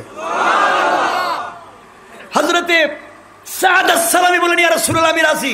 রসুল বললেন তোমার কি কোনো টার্গেট আছে, কোনো মেয়ে পছন্দ আছে? সাদ সালামীকে পছন্দ করবো, জিন্দেগি তো কারো দিকে থাকাইতে পারি নাই, এমন কালো আমি। রসুল যখন কইছে পছন্দ আসেনি, ইয়া রাসূলুল্লাহ যদি পছন্দ থাকে আপনি কি প্রস্তাব করবেন? কয় আমি রসুল প্রস্তাব করব। আল্লাহু আকবার। সাদ সালামী কথালে ছোট করে কইয়া লাভ নাই, কইলে জায়গা মতো কমু। ইয়া রাসূলুল্লাহ, আপনার একজন সাহাবী শুনছি মদিনায়, মদিনার সব থেকে বড় শিল্পপতি, যাকে বলা হয় মদিনার সব থেকে বড় ধনী, তার একটা মাত্র সন্তান, সেটা হচ্ছে মেয়ে, যার উপাধি হচ্ছে হুরে মদিনা। মদিনার হুরপুরি, মানে আল্লাহ দুনিয়া একজন হুর দিয়েছেন আপনার সাহাবীর এই মেয়ে। এই মেয়েটারে যদি বিয়ে করতে পারতাম। সুবহানাল্লাহ জোরে বলবেন না? রসুল বলেন সাদ কি কও তুমি? এমন সাওয়া চাইলে একবার জায়গা মতো দেখা যায়। কইয়া রাসূলুল্লাহ, আমার বিশ্বাস আপনি যদি প্রস্তাব করেন, কে আছে আপনার প্রস্তাব ফিরিয়ে দিবে? সুতরাং হুরে মদিনা আমি ছাড়া কেউ পাবে না। সুবহানাল্লাহ জোরে পড়েন। রসুল বলেন ঠিক আছে, তুমি যখন চাইছো যাও, তুমি গিয়ে আমার সাহাবীকে বলবা আমি রসুল পাঠিয়েছি তার মেয়েকে তোমার কাছে বিয়ে দেওয়ার জন্য। আমার ভাইরা, সাদ সালামী দৌড়, এক দৌড়ে ওই সাহাবীর ঘরের সামনে গিয়ে সালাম দিয়ে জিজ্ঞেস করে আব্বা জান, আপনি কি ঘরের ভিতরে আছেন? ঘরের ভিতর থেকে রাসূলের সাহাবী বের হয়ে আসলেন। তিনি ডাক দিয়ে বলেন ওগো আল্লাহর পয়গম্বরের সাহাবী, বিশ্ব নবী আমাকে পাঠিয়েছেন, আমার নাম সাদ সালামী। রাসূল বলেছেন আপনার মেয়েটাকে আমার কাছে বিয়ে দেওয়ার প্রস্তাব দিয়া রাসূল আমাকে পাঠিয়েছেন। সেন কইয়া টাকায় নাই, দিছে দৌড়। কারণ জানে এখন দাঁড়াইলে মায়ের ছাড়া কোনো পথ নাই, মারবো। হেই বেটা, তুই কেমনে আমার মেয়েরে বিয়ে করতে চাস? লজ্জা করে না? আমার মেয়ে হুরে মদিনা আর তুই আমার মেয়েরে বিয়ে করতে চাস? দিছে এক দৌড়। সাহাবী পিছন দিকে দৌড়ায়, দাঁড়া, এত বড় সাহস আমার গেটের সামনে আইসা নিজে বিয়ের প্রস্তাব দিতেছ। সাহাবী গরম হয়ে গেলেন, ঘরের ভিতরে প্রবেশ করলেন। অসুবিধা হচ্ছে আপনাদের? অসুবিধা হয়? এভাবেই কিছু কথা বলতে চাই। আমার ভাইরা ঘরের ভিতরে প্রবেশ করলেন, মাথা গরম। মেয়েটা ডাক দিয়ে বলতে আব্বা জান, কার সামনে আপনি কার সাথে ঘরের বাহিরে ঝগড়া করলেন? বাবা বলতেছে মেয়েরে তুমি জানো না, একটা কালো ছেলে যার কিছুই ঠিক নেই, up to bottom, A to Z খারাপ, হে তোমাকে বিয়ে করতে চায়। বাবা, কে বিয়ে করতে চায়? কালো না ধলো, সুন্দর না পরিষ্কার জানতে চাই না, আগে বলো কে প্রস্তাব দিয়ে পাঠিয়েছে। সুবহানাল্লাহ জোরে বলেন। মেয়ের মুখ থেকে মন কথা শুনে বাবা কিং কর্তব্য বিমূঢ় হয়ে গেলেন, জবাব দিতে পারলেন না। ডাক দিয়ে বললেন, মারে কি বলতে চাও? মেয়ে ডাক দিয়ে বলতেছে, আব্বা জান আমি আপনার কোনো কথা শুনতে চাই না। ওই ছেলের জবানে শুনেছি বিশ্ব নবী নাকি প্রস্তাব দিয়ে পাঠিয়েছেন। বিশ্ব নবী যদি প্রস্তাব দিয়ে পাঠিয়ে থাকেন, ওই ছেলে কালো না ধরব, সুন্দর না খারাপ, চুক আছে না না আছে আমি দেখতে চাই না। বিশ্ব নবী যাকে পাঠিয়েছেন অবশ্যই তার উপরে রাসূল সন্তুষ্ট। আমি এমন একজন স্বামী চাই যার উপরে বিশ্ব নবী সন্তুষ্ট। আমার রাসূলের সন্তুষ্ট নিয়ে আমি আল্লাহর তৈরি জান্নাতে যেতে চাই। সুতরাং আব্বা জান আপনি যদি রাজি না হন, আমি আপনার মেয়ে প্রাপ্তবয়স্ক, আমি রাজি। আপনি যদি রাজি না হন, এই মুহূর্তে আমি বিশ্ব নবীর নূরে নবুয়তের দরজায় দাঁড়িয়ে আমি বিয়ের প্রস্তাব করে দেব। কোন সুবহানাল্লাহ। বাবা তো চিন্তায় পড়ে গেছে, বাপ রে বাপ, কই কি আমার একটা মাত্র মেয়ে, সে আবার বিয়ের প্রস্তাব নিয়ে চলে যাবে বিশ্বনবীর দরবারে। আমি না দিলে কেমন মোহাব্বত, কেমন চরিত্র, বুঝতেছেন? রাসূলের কথা শোনার পরে সব কিছু স্যাক্রিফাই করতে পারে। আর আজকালকে যদি আপনার মেয়ে একটা ইউনিভার্সিটিতে পড়ে, প্রাইভেটে পড়ে, আপনি যদি একটা সফটওয়্যার ইঞ্জিনিয়ার, একটা ব্যারিস্টার ছেলেকে সৎপাত্র মনে করে মেয়েকে বলেন, মা এদিকে আসো তো, একটা পাত্র ঠিক করেছিলাম তোমার জন্য, বিয়ে দিতে চাই, তুমি কি রাজি? মেয়েটা বলবে, আব্বা সরি। কি কথা বলেন না কেন? কেন আম্মা সরি কেন? আমি ম্যাচুয়ার্ড, আমার বয়স হয়েছে, আপনি এখন আমাকে বিয়ে দিতে চাচ্ছেন, আমি 3 বছর আগ থেকে বল্টুর ছেলের সাথে প্রেম করি, ঠিক কিনা জোরে কন? হ্যাঁ, সাথে কতদিন বাদাম খাইলাম, পার্কে গেলাম, মোটর সাইকেলের পিছনে বসলাম, তুমি আজকে আরেকটা বিয়ে দিতে চাও? আব্বা হ্যাঁ, উল্টা পাল্টা করলে কিন্তু আমি কক্সবাজার যাবো। কই যাইব? কক্সবাজার যাইব। কয় আরো বেশি কথা বলে হুমকি দিলাম, উল্টা পাল্টা করবেন, 3 মাস পরে আপনার জন্য একটা ফ্রি নাতি সাপ্লাই দিব। নাউজুবিল্লাহ জোরে কন। হারাম, এই পথে যাবেন না, এগুলো হারাম কাজ। আমার ভাইরা, বাবা হাজির হয়ে গেলেন বিশ্বনবীর দরবারে, ডাক দিয়ে বলেন, ইয়া রাসূলুল্লাহ আপনারা কি সাদে সালামীকে পাঠিয়েছেন আমার মেয়ের বিয়ের প্রস্তাব দিয়ে? বিশ্বনবী বললেন, হ্যাঁ। সাহাবী বলেন, ইয়া রাসূলুল্লাহ আমি রাজি, আমার মেয়েও রাজি, এই মুহূর্তে আমার মেয়ের বিয়েটা আপনি পড়াইয়া দেন। সুবহানাল্লাহ বলেন। রাসূল সাদে সালামীকে ধরলেন, ও সাদ, তোমার কপালটা বড় ভালো, ভাগ্যটা বড় ভালো, ভালো ফ্যামিলিতে বিয়ে করবা, মেয়েটা হুরে মদিনা, বুঝতেছো কিছু? হুজুর এটা সব বুঝতেছি ভালো করে, আমি বিয়ে করবো, এটা তো আমার কপালে আছে। রাসূল বলেন, শোনো, মোহর কিন্তু দেওয়া লাগবে। কি দেওয়া লাগবে? হুজুর আপনি কোন কথা কোন? মোহর দেওয়া লাগবে মানে? হ্যাঁ, মোহর ছাড়া তো বিয়ে হবে না। কি কোন আপনি? 1 মাস আগে আপনি 2 টাকা আমার দিছিলেন, এই টাকা আছে আমার পকেটে, আমি টাকা পয়সা পাবো কই? 3 দিন আগে আপনি 1 গ্লাস দুধ পান করাইছিলেন, 2টা গ্লাস দিছিলেন, আসহাবের সুফায় ছিলাম, এই খানা খাইছি, আমি খাবারও নাই, টাকা পয়সা পাবো কই? কিসের মোহর? যে বিয়ের প্রস্তাব করছে সেই ব্যবস্থা করবে। সুবহানাল্লাহ জুড়ে পড়েন। আল্লাহু আকবার। রাসূলকে ঠেকায় দিচ্ছে। রাসূল মুস্কি মুস্কি হেসে বললেন, সাদ আচ্ছা মোহরের ব্যবস্থা হয়তো আমি করলাম, ঘর বাড়ি ঠিক আছে নি? ঘর বাড়ি মানে 3 বছর আগে যে আপনার ঘরে আইছিলাম মনে নাই? এই তো আপনার ঘরেই থাকি, আমার ঘর বাড়ি নাই। এখন আপনি হয়তো যাবেন, এই ঘর আমারে দিবেন, নতুন বিয়ে করছি, আমার নতুন ঘরের দরকার। সুবহানাল্লাহ বলবেন না? রাসূল বলেন, সাদ অনেক সুন্দর কথা বলা শিখে ফেলেছ, অনেক সুন্দর কথা বলা শিখে ফেলেছ। ইয়া রাসূলুল্লাহ আজকে আমার মনটা ভরে গেছে, আপনি আমার বিয়ের প্রস্তাব করেছেন, এর চাইতে বড় পাওয়ার আর হতে পারে না। সুবহানাল্লাহ বলেন। রাসূল বলেন, সাদ ঠিক আছে, আমি তোমার মোহরের ব্যবস্থা করতেছি, ঘরের ব্যবস্থা করতেছি, মেয়েটা কিন্তু সৌদ্রি বংশের মেয়ে, হুরে মদিনা, ঠিক মতো ব্যবহার করবা। হুজুর সব ঠিক আছে, কিন্তু আমি কালো দিকটা যদি উল্টাপাল্টা করে তো আমি কি করব? কোন তো আমার তো যাওয়ার জায়গা নাই, আমি বিচার কার কাছে দিব? কত সুন্দর কথা। আমার ভাইরা, বিশ্বনবী বললেন, সাদ রে এই মুহূর্তে তুমি চলে যাও, আমার একজন প্রিয় সাহাবী, তার নাম সাইয়্যিদ ইবনে আব্দুর রহমান, শিল্পপতি, তার কাছে গিয়ে বলবা আমি বিশ্বনবী বলেছি তোমাকে 200 দিরহাম দেওয়ার জন্য। তার কাছ থেকে 200 দিরহাম এনে তুমি চলে যাবে আরেকজন সাহাবী, তার নাম হচ্ছে ওসমান গনি। ওসমান গনির কাছে গিয়ে বলবা আমি 200 দিরহাম বলেছি। সাদ আর সালামী 2 জন সাহাবীর কাছে গিয়ে 400 দিরহাম আনলেন, রাসূলের কাছে দিলেন। রাসূল ডাক দিয়ে বললেন, সাদ রে ওই 400 দিরহাম নিযুক্ত করে বিয়ে হয়ে যাক। 400 দিরহাম নিযুক্ত করে মোহর নির্ধারিত করে বিয়ে হয়ে গেল। আমার ভাইরা, রাসূল বললেন, ও সাদ মোহর তো ঠিক মতো দিয়েছো, কিন্তু নতুন বউকে তো কাপড় দেওয়া লাগবে। ও ঠিক আছে, এটা জানি, কাপড় কই? আপনি তো আমার আব্বা। সুবহানাল্লাহ বলবেন না? বিয়ের প্রস্তাব যিনি করছে, মোহরের ব্যবস্থা যিনি করছে, তিনি তো আমার অভিভাবক, তো 1.5 টাকা দামের কাপড় কি আমি কিনে নিব? এটা আপনি জানেন কি করবেন? সুবহানাল্লাহ বলবেন না? কি ভালোবাসা ছিল আমার ভাইরা, আমার বন্ধুগণ। রাসূল বললেন, ও সাদা সালামি, তাহলে যাও, আমার একজন প্রিয় সাহাবী, সে গরিব, ঠিক মতো খেতে পারে না, সপ্তাহ পর সপ্তাহ যায়, তার ঘরে খাবার নাই, তার কাছে গিয়ে বলবা আমি রাসূল বলেছি 200 দিরহাম দেওয়ার জন্য। তার নাম হযরত আলী রাদিয়াল্লাহু তাআলা আনহু। আলীর কাছে যাও, গিয়ে বলবো আমি রাসূল বলেছি 200 দিরহাম দেওয়ার জন্য। আলী গরিব ছিলেন না ধনী ছিলেন? কথা বলেন না কেন? গরিব ছিলেন। দুইটা ঘটনা সংক্ষেপে। একটা ঘটনা আছে আল্লামা জারুল্লাহ জামশেরি তাফসিরে কাশাফে এনেছেন, আর একটা হানাফি মাযহাবের বড় ইমাম আল্লামা ইমাম আবু বকর জাসসাস আহকামুল কোরআন লিল জাসসাসে এই ঘটনা নিয়ে এসেছেন। দুটা ঘটনা দুইটা কিতাবে। একটা হযরতে আলীর 3 দিন উপবাস, একটা 7 দিন উপবাস। দুইটা ঘটনা নিয়ে এসেছেন। সময় কম, বলার অবকাশ নেই, সংক্ষেপ। অসুবিধা হচ্ছে? আমার ভাইরা, আলী কেমন গরিব ছিলেন আমার মুসলমান বন্ধুগণ। হযরত আলী একদিন এত গরিব ছিলেন আমার ভাইরা, আকাশের উপরে রহমতের ফেরেশতারা বলা বলি করতেছে, আল্লাহর পয়গম্বরের সাহাবীদের থাকলেই আল্লাহর রাস্তা দে, আরেকজন কয় থাকলেও দে, না থাকলেও দে, আরেকজন বলতেছে থাকলে দিবে, না থাকলে কোথা থেকে দেবে। আমার আল্লাহ বলেন, ফেরেশতারা ঝগড়া করে লাভ নাই, আমার গরিব সাহাবী আলী বাজারে চলে যাচ্ছে, তোমরা যাও আমার আলীকে পরীক্ষা করে দেখো, থাকলেও দিবে, না থাকলেও দিবে। কোন সুবহানাল্লাহ। হযরত আলী আমার ভাইরা ফাতেমার কাছে গেলেন। ফাতেমা বললেন, আলী শোনো, 3 দিন ধরে অসুস্থ, জ্বর হয়েছে, পেটে ব্যথা, আমার সন্তানেরা অসুস্থ, 3 দিন ধরে খাবার নাই, কিছু খাবারের ব্যবস্থা করো। হযরত আলী ঘর থেকে বের হয়ে গেলেন খাবারের সন্ধানে, রাস্তায় বের হয়ে কান্না করেন আর বলেন, আল্লাহ ফাতেমার ঘরে খাবার নাই, সাইয়্যিদাতুন নিসাই আহলিল জান্নাহ, যাকে বানিয়েছো তার ঘরে খাবার নাই। হযরত আলী বের হয়ে গেলেন, গিয়ে দেখেন রাসূল মদিনার মসজিদে বসে দোয়া করতেছেন।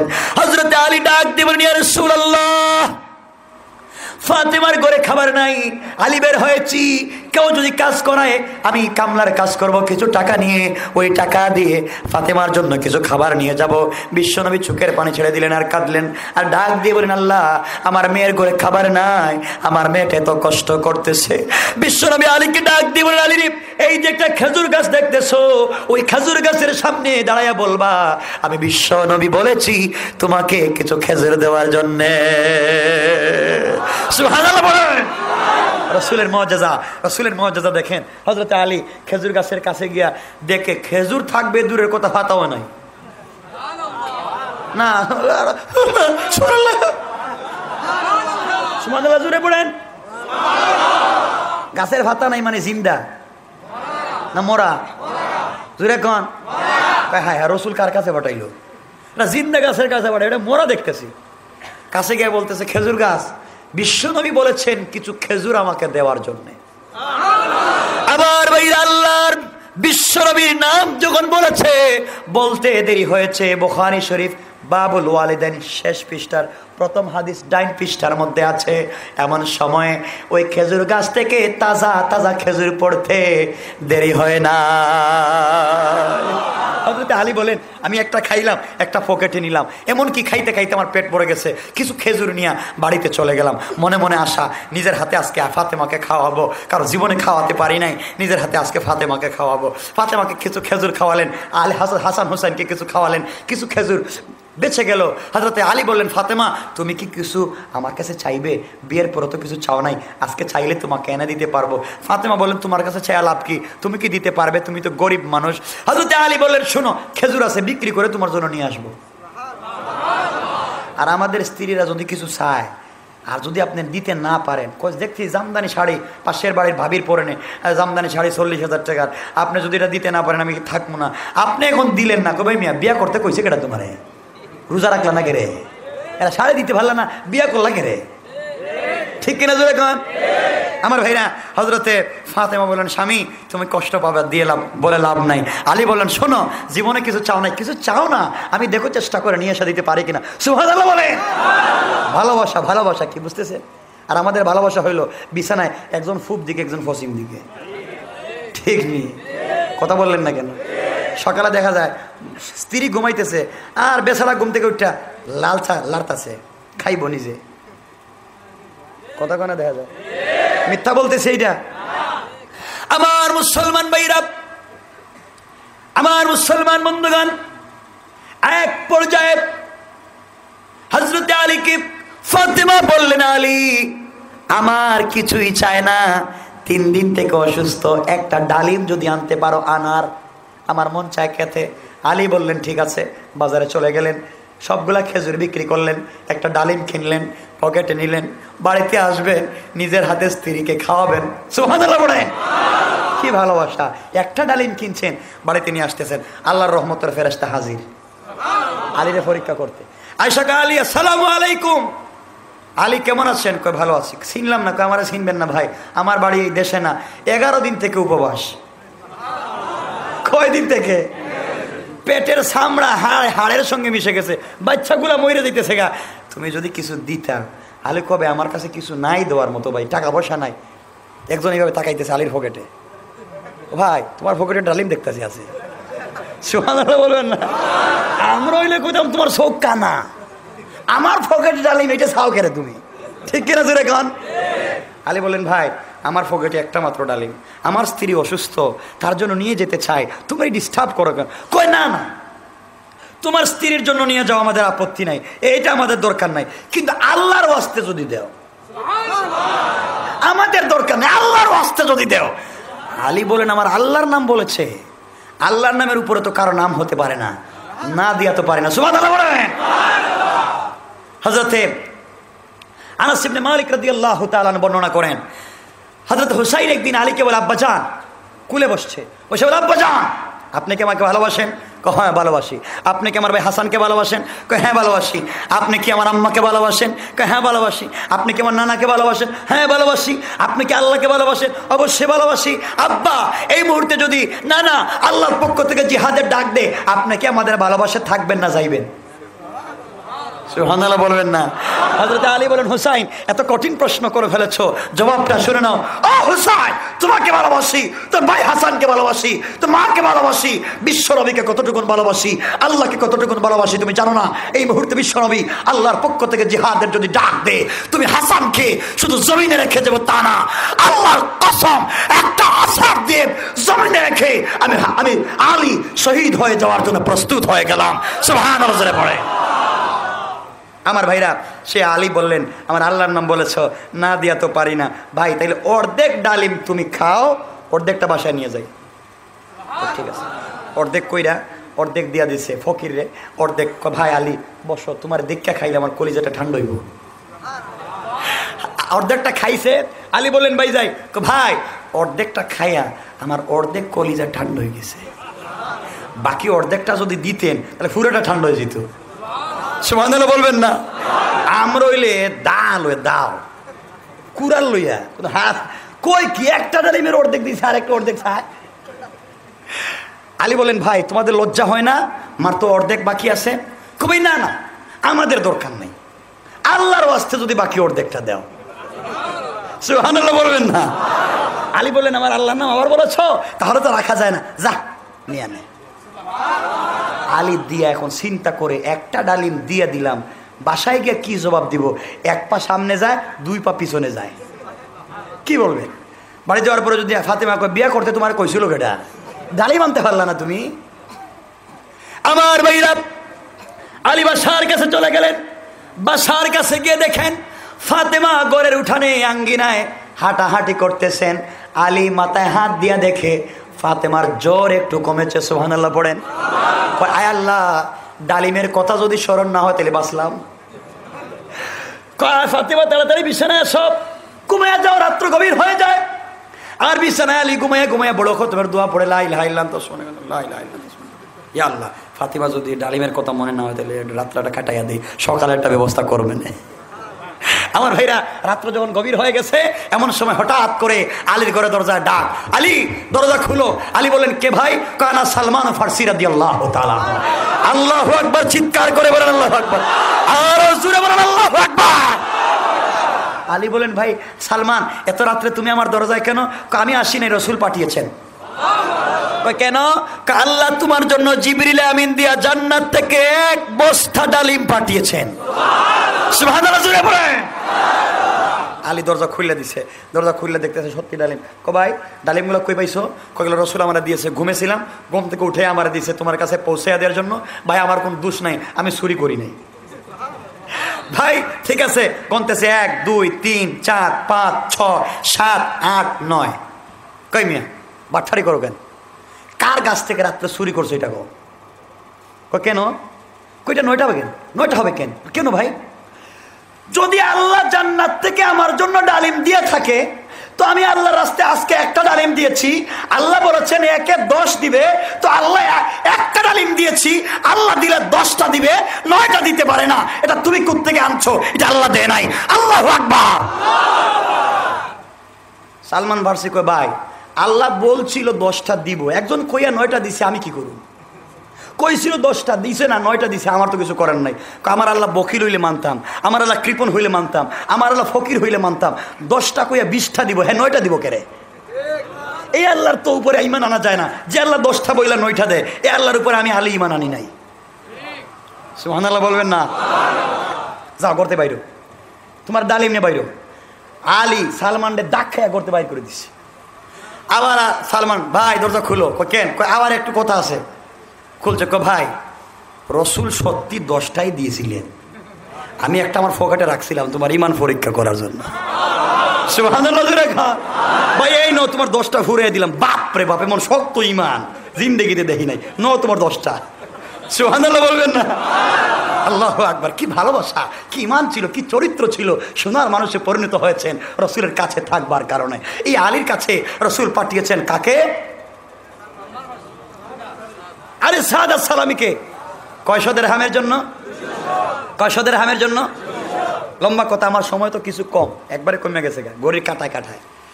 আমার ভাইরা এই সাদ সালামি আলীর কাছে গেলেন, আলী 200 দিরহাম দিলেন। হাদিসে এসেছে ফাকাত জাদা, আরো বাড়াইয়া দিলেন। কত বাড়াইয়া দিয়েছেন হাদিসে নাই। আমার ভাইরা ওগুলা নিয়ে হযরতে সালমান, হযরত সাদ সালামি রসুলের কাছে আসলেন। রসুল ডাক দিয়ে বলেন, সাদ রে এই 200 দিরহাম নিয়ে বাজারে চলে যাও, তোমার মন মতো স্ত্রীর জন্য কিছু কাপড় ক্রয় করবা, জুতা মোজা ক্রয় করবা, বাড়িতে নিয়ে যাও। আজকে আমি বিশ্ব নবী তোমার বিয়ে পড়াইয়া দিলাম, আগামী করলো তুমি তোমার স্ত্রীকে উঠাইয়া নিয়ে যাবে। সুবহানাল্লাহ বলে। আমার ভাইরা এই আলী কেমন ছিলেন? আমার ভাইরা হযরতে সাদ সালামি চলে গেলেন কার ঘরে? বাজারে। কোথায় যাচ্ছেন? সাদ কোথায় যাচ্ছেন? সবাই বলেন। বিশ্ব নবী গেছেন ফাতেমার ঘরে। ফাতেমার কাছে গিয়ে বলতেছেন, ফাতেমা একটা কথা বলা যাবে? বলে আব্বা হ্যাঁ বলেন। মা বলো তো দেখি তোমার আগে জান্নাতে যাবে কে? না সুবহানাল্লাহ দরকার কি? রসুল ফাতেমাকে বলেছেন জান্নাতে যাবে কে? সুবহানাল্লাহ। সুবহানাল্লাহ হইল কোন? রসুল বললেন এই কথা। ফাতেমা গরম হয়ে গেছেন, ছটে গেছেন। মেয়ে মানুষ তো, আপনি আব্বা কোন কি? আমি হলাম জান্নাতের নেত্রী। নেত্রীর আগে তো কর্মীরা কোথাও যাইতে পারে না, ঠিক কিনা যেরকম? সুতরাং আমি জান্নাতে আগে যাব, এরপরে কর্মীরা জান্নাতে যাবে। বিশ্বনবী বলেন, ফাতেমা না না, তোমার আগে কর্মী জান্নাতে যাবে। আরো জোরে কোন সুবহানাল্লাহ। ফাতেমা বলেন, বাবা এগুলো মানতে পারি না, আপনি কি শুরু করেছেন? আপনি কি বলেন?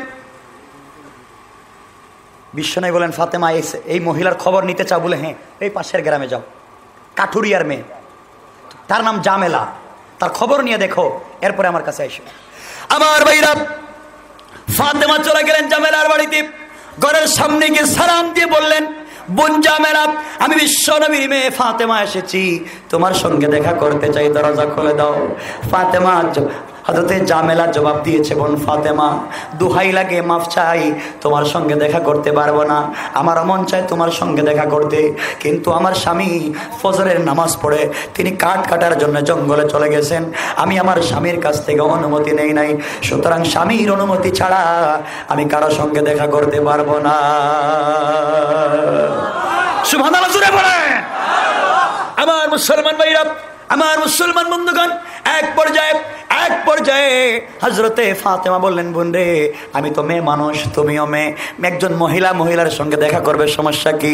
ফাতেমা বললেন, ওই জামেলা বলতেছে, বোন ফাতেমা অবশ্যই দেখা করতে চায়, কিন্তু স্বামীর অনুমতি ছাড়া আমি দেখা করতে পারবো না।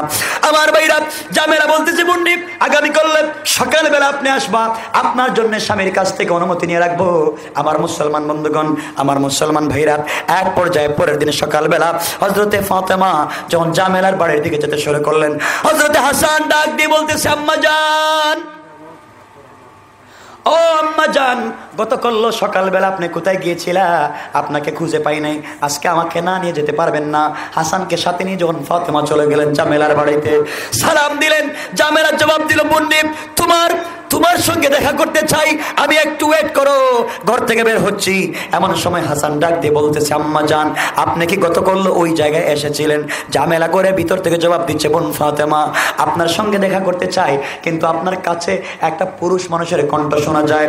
ফাতেমা বললেন, বোন রে, এটা আমার সন্তান হাসান, ছোট্ট মানুষ, তার সঙ্গে দেখা করলে সমস্যা হবে না। জামেলা জবাব দিয়েছে, বোন ফাতেমা, তোমার সঙ্গে দেখা করার জন্য স্বামীর কাছ থেকে অনুমতি নিয়েছি, হাসানের সঙ্গে দেখা করার অনুমতি নেই। আল্লাহর কসম, আজকে দেখা করতে পারবো না, বিদায় নিয়ে চলে যাও। আগামী করলো হাসানকে নিয়ে আসবা, আমি আমার স্বামীর কাছ থেকে ফাতেমা এবং হাসানের অনুমতি নিয়ে রাখবো। কোন সুবহানাল্লাহ। আমার ভাইরা, পরের দিন হাসানকে নিয়ে হযরতে ফাতেমা যখন চলে যাবেন, হুসাইন ডাক দিয়ে বলতেছে, আম্মা জান, গতকাল ফজরের নামাজ পড়ে কোথায় গিয়েছিলা? তোমাকে পাই নাই, বাইকেও পাই নাই, আজকে আমাকে না নিয়ে যেতে পারবেন না? ফাতেমা বললেন, হুসাইন তুমিও চলো। হুসাইনকে নিয়ে হযরতে ফাতেমা চললেন জামেলার বাড়িতে। জামেলার বাড়ির সামনে গিয়ে হযরতে ফাতেমা যখন ডাক দিলেন জামেলাকে, হুসাইন ডাক দিয়ে বলতেছে, আম্মা জান, মনে হয় গতকাল তুমি ওই জায়গায় বাইকে নিয়ে এসেছিলা। জামেলা বলতেছে, বোন ফাতেমা, আজকে আরেকটা ছেলের আওয়াজ শোনা যায়। ফাতেমা বললেন, আমার ছেলে হুসাইন, তাকে নিয়ে এসেছি। জামেলা বলছে, বোন রে, আমি শুধু হাসান আর ফাতেমার সঙ্গে দেখা করার পারমিশন নিয়েছি, হুসাইনের সঙ্গে নেই নাই। আল্লাহর কসম, বিদায় নিয়ে যাও, আজকেও দেখা করতে পারবো না। আমার ভাইরা, ফাতেমা চলে গেলেন, দেখা করতে পারলেন না। কি আদর্শ ছিল বিশ্বনবীর কাছে থাকবার কারণে, তাদের আদর্শ কেমন হয়ে গেল। আমার ভাইরা, পরের দিন ফাতেমা একা দেখা করতে গেলেন, দেখা করলেন। ফাতেমা দেখা করার পরে ওই মেয়েটার চরিত্র সম্পর্কে জানলেন। ডাক দিয়ে বললেন, বোন রে, আমার বাবা বলেছেন তুমি জান্নাতি। কিন্তু ফাতেমা চোখ থেকে পানি ছেড়ে কাঁদতেছে।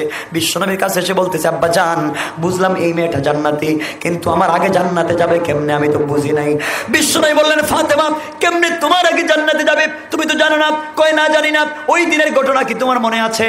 যেই দিন তুমি 5-6 দিন 7 দিন উপবাস থাকার পরে তোমাকে একটা কাপড় বিয়ের সময় উপহার দিয়েছিলাম, ওই কাপড়টা আলীর হাতে উঠে দিয়েছিলে বিক্রি করার জন্য, তোমার কি মনে আছে? কয়, হ্যাঁ মনে আছে। আমার ভাইরা, ফাতেমা বাজারে নিয়ে গেলেন, হযরতে আলী কাপড় নিয়ে গেলেন বাজারে বিক্রি করার জন্য। ফাতেমাকে যেই কাপড় বিশ্বনবী বিয়ের সময় উপহার দিয়েছিলেন, ওই কাপড় নিয়ে যখন বাজারে গেলেন বিক্রি করার জন্য, 6 টাকায় কাপড়টা বিক্রি করলেন। বিক্রি করে যখন চলে আসতেছেন, আসার পথে 2 জন ফেরেশতা আসে হাজির। ডাক দিয়ে বলতেছে, ভাই আলী, কিছুদিন হয়ে গেল, খাবার দাবার কিছুই নেই, মরে যাই, তুমি কি কিছু টাকা পয়সা দিতে পারবা আল্লাহর ওয়াস্তে? হযরতে আলী আল্লাহর ওয়াস্তে বলার কারণে 6 টাকা আল্লাহর রাস্তায় দিয়ে দিল। আল্লাহর রাস্তায় 6 টাকা দিয়ে দিলেন। কাপড় বিক্রি করেছিলেন 6 টাকা, ওই 6 টাকা দিয়ে দিলেন। বাড়িতে খাবার নিয়ে যাওয়ার মতো কোনো টাকা নাই। হযরতে আলী চোখের পানি ছেড়ে কান্দে বাজারের সামনের দিকে বাড়িতে যাচ্ছে। যাওয়ার পথে রাস্তায় গিয়ে দেখে একজন ব্যক্তি, যার মাথার মধ্যে কালো পাগড়ি, সুন্দর কালো লেবাস, সুন্দর সাদা দাড়ি দাঁড়িয়ে আছে, হাতের মধ্যে একটা লাল গুড়া। ডাক দিয়ে বলতেছে, ভাই আলী রে, তুমি কি আমার গুড়াটা ক্রয় করবা? আলী ডাক দিয়ে বললেন, ভাই আমার কাছে টাকা নাই, পয়সা নাই, গুড়া ক্রয় করতে পারবো না। প্রতীক বলতেছে, ভাই আলী, তোমার কাছে বাকিতে বিক্রি করলাম, তুমি কিনে নাও। আলী চিন্তা করলেন, বাকিতে যদি কিনে নাই, বাজারে নিয়ে কয়েক টাকা যদি লাভ পাই, কিছু খাবার নিয়ে বাড়িতে যেতে পারবো। আলী ওই গুড়াটা ক্রয় করে বাজারের দিকে চলে গেলেন। বাজারে গিয়ে দেখেন একজন ক্রেতা দাঁড়িয়ে আছে, সুন্দর সুঠাম দেহের অধিকারী একজন ক্রেতা দাঁড়িয়ে আছে। ডাক দিয়ে বলতেছে, আলী রে, তুমি কি ওই গুড়াটা বিক্রি করবা? আলী বললেন, হ্যাঁ বিক্রি করতে চাই। ক্রেতা বলতেছে, কত টাকা বিক্রি করবা? ভাই আমার সুন্দর গুড়া, কত টাকা আপনি দিবেন, আপনিই বলেন। ওই ক্রেতা বলতেছে, ভাই আমি 160 টাকা দেব। না, আরো আসতে বললে বসুন। আলী চিন্তা করলেন, আমি তো কোনো দাম বলি নাই, সে 160 টাকা বলেছে, আপত্তি নাই। গুড়াটা বিক্রি করে দিলেন 160 টাকা নিয়ে। রাস্তায় মালিককে কত দিলেন?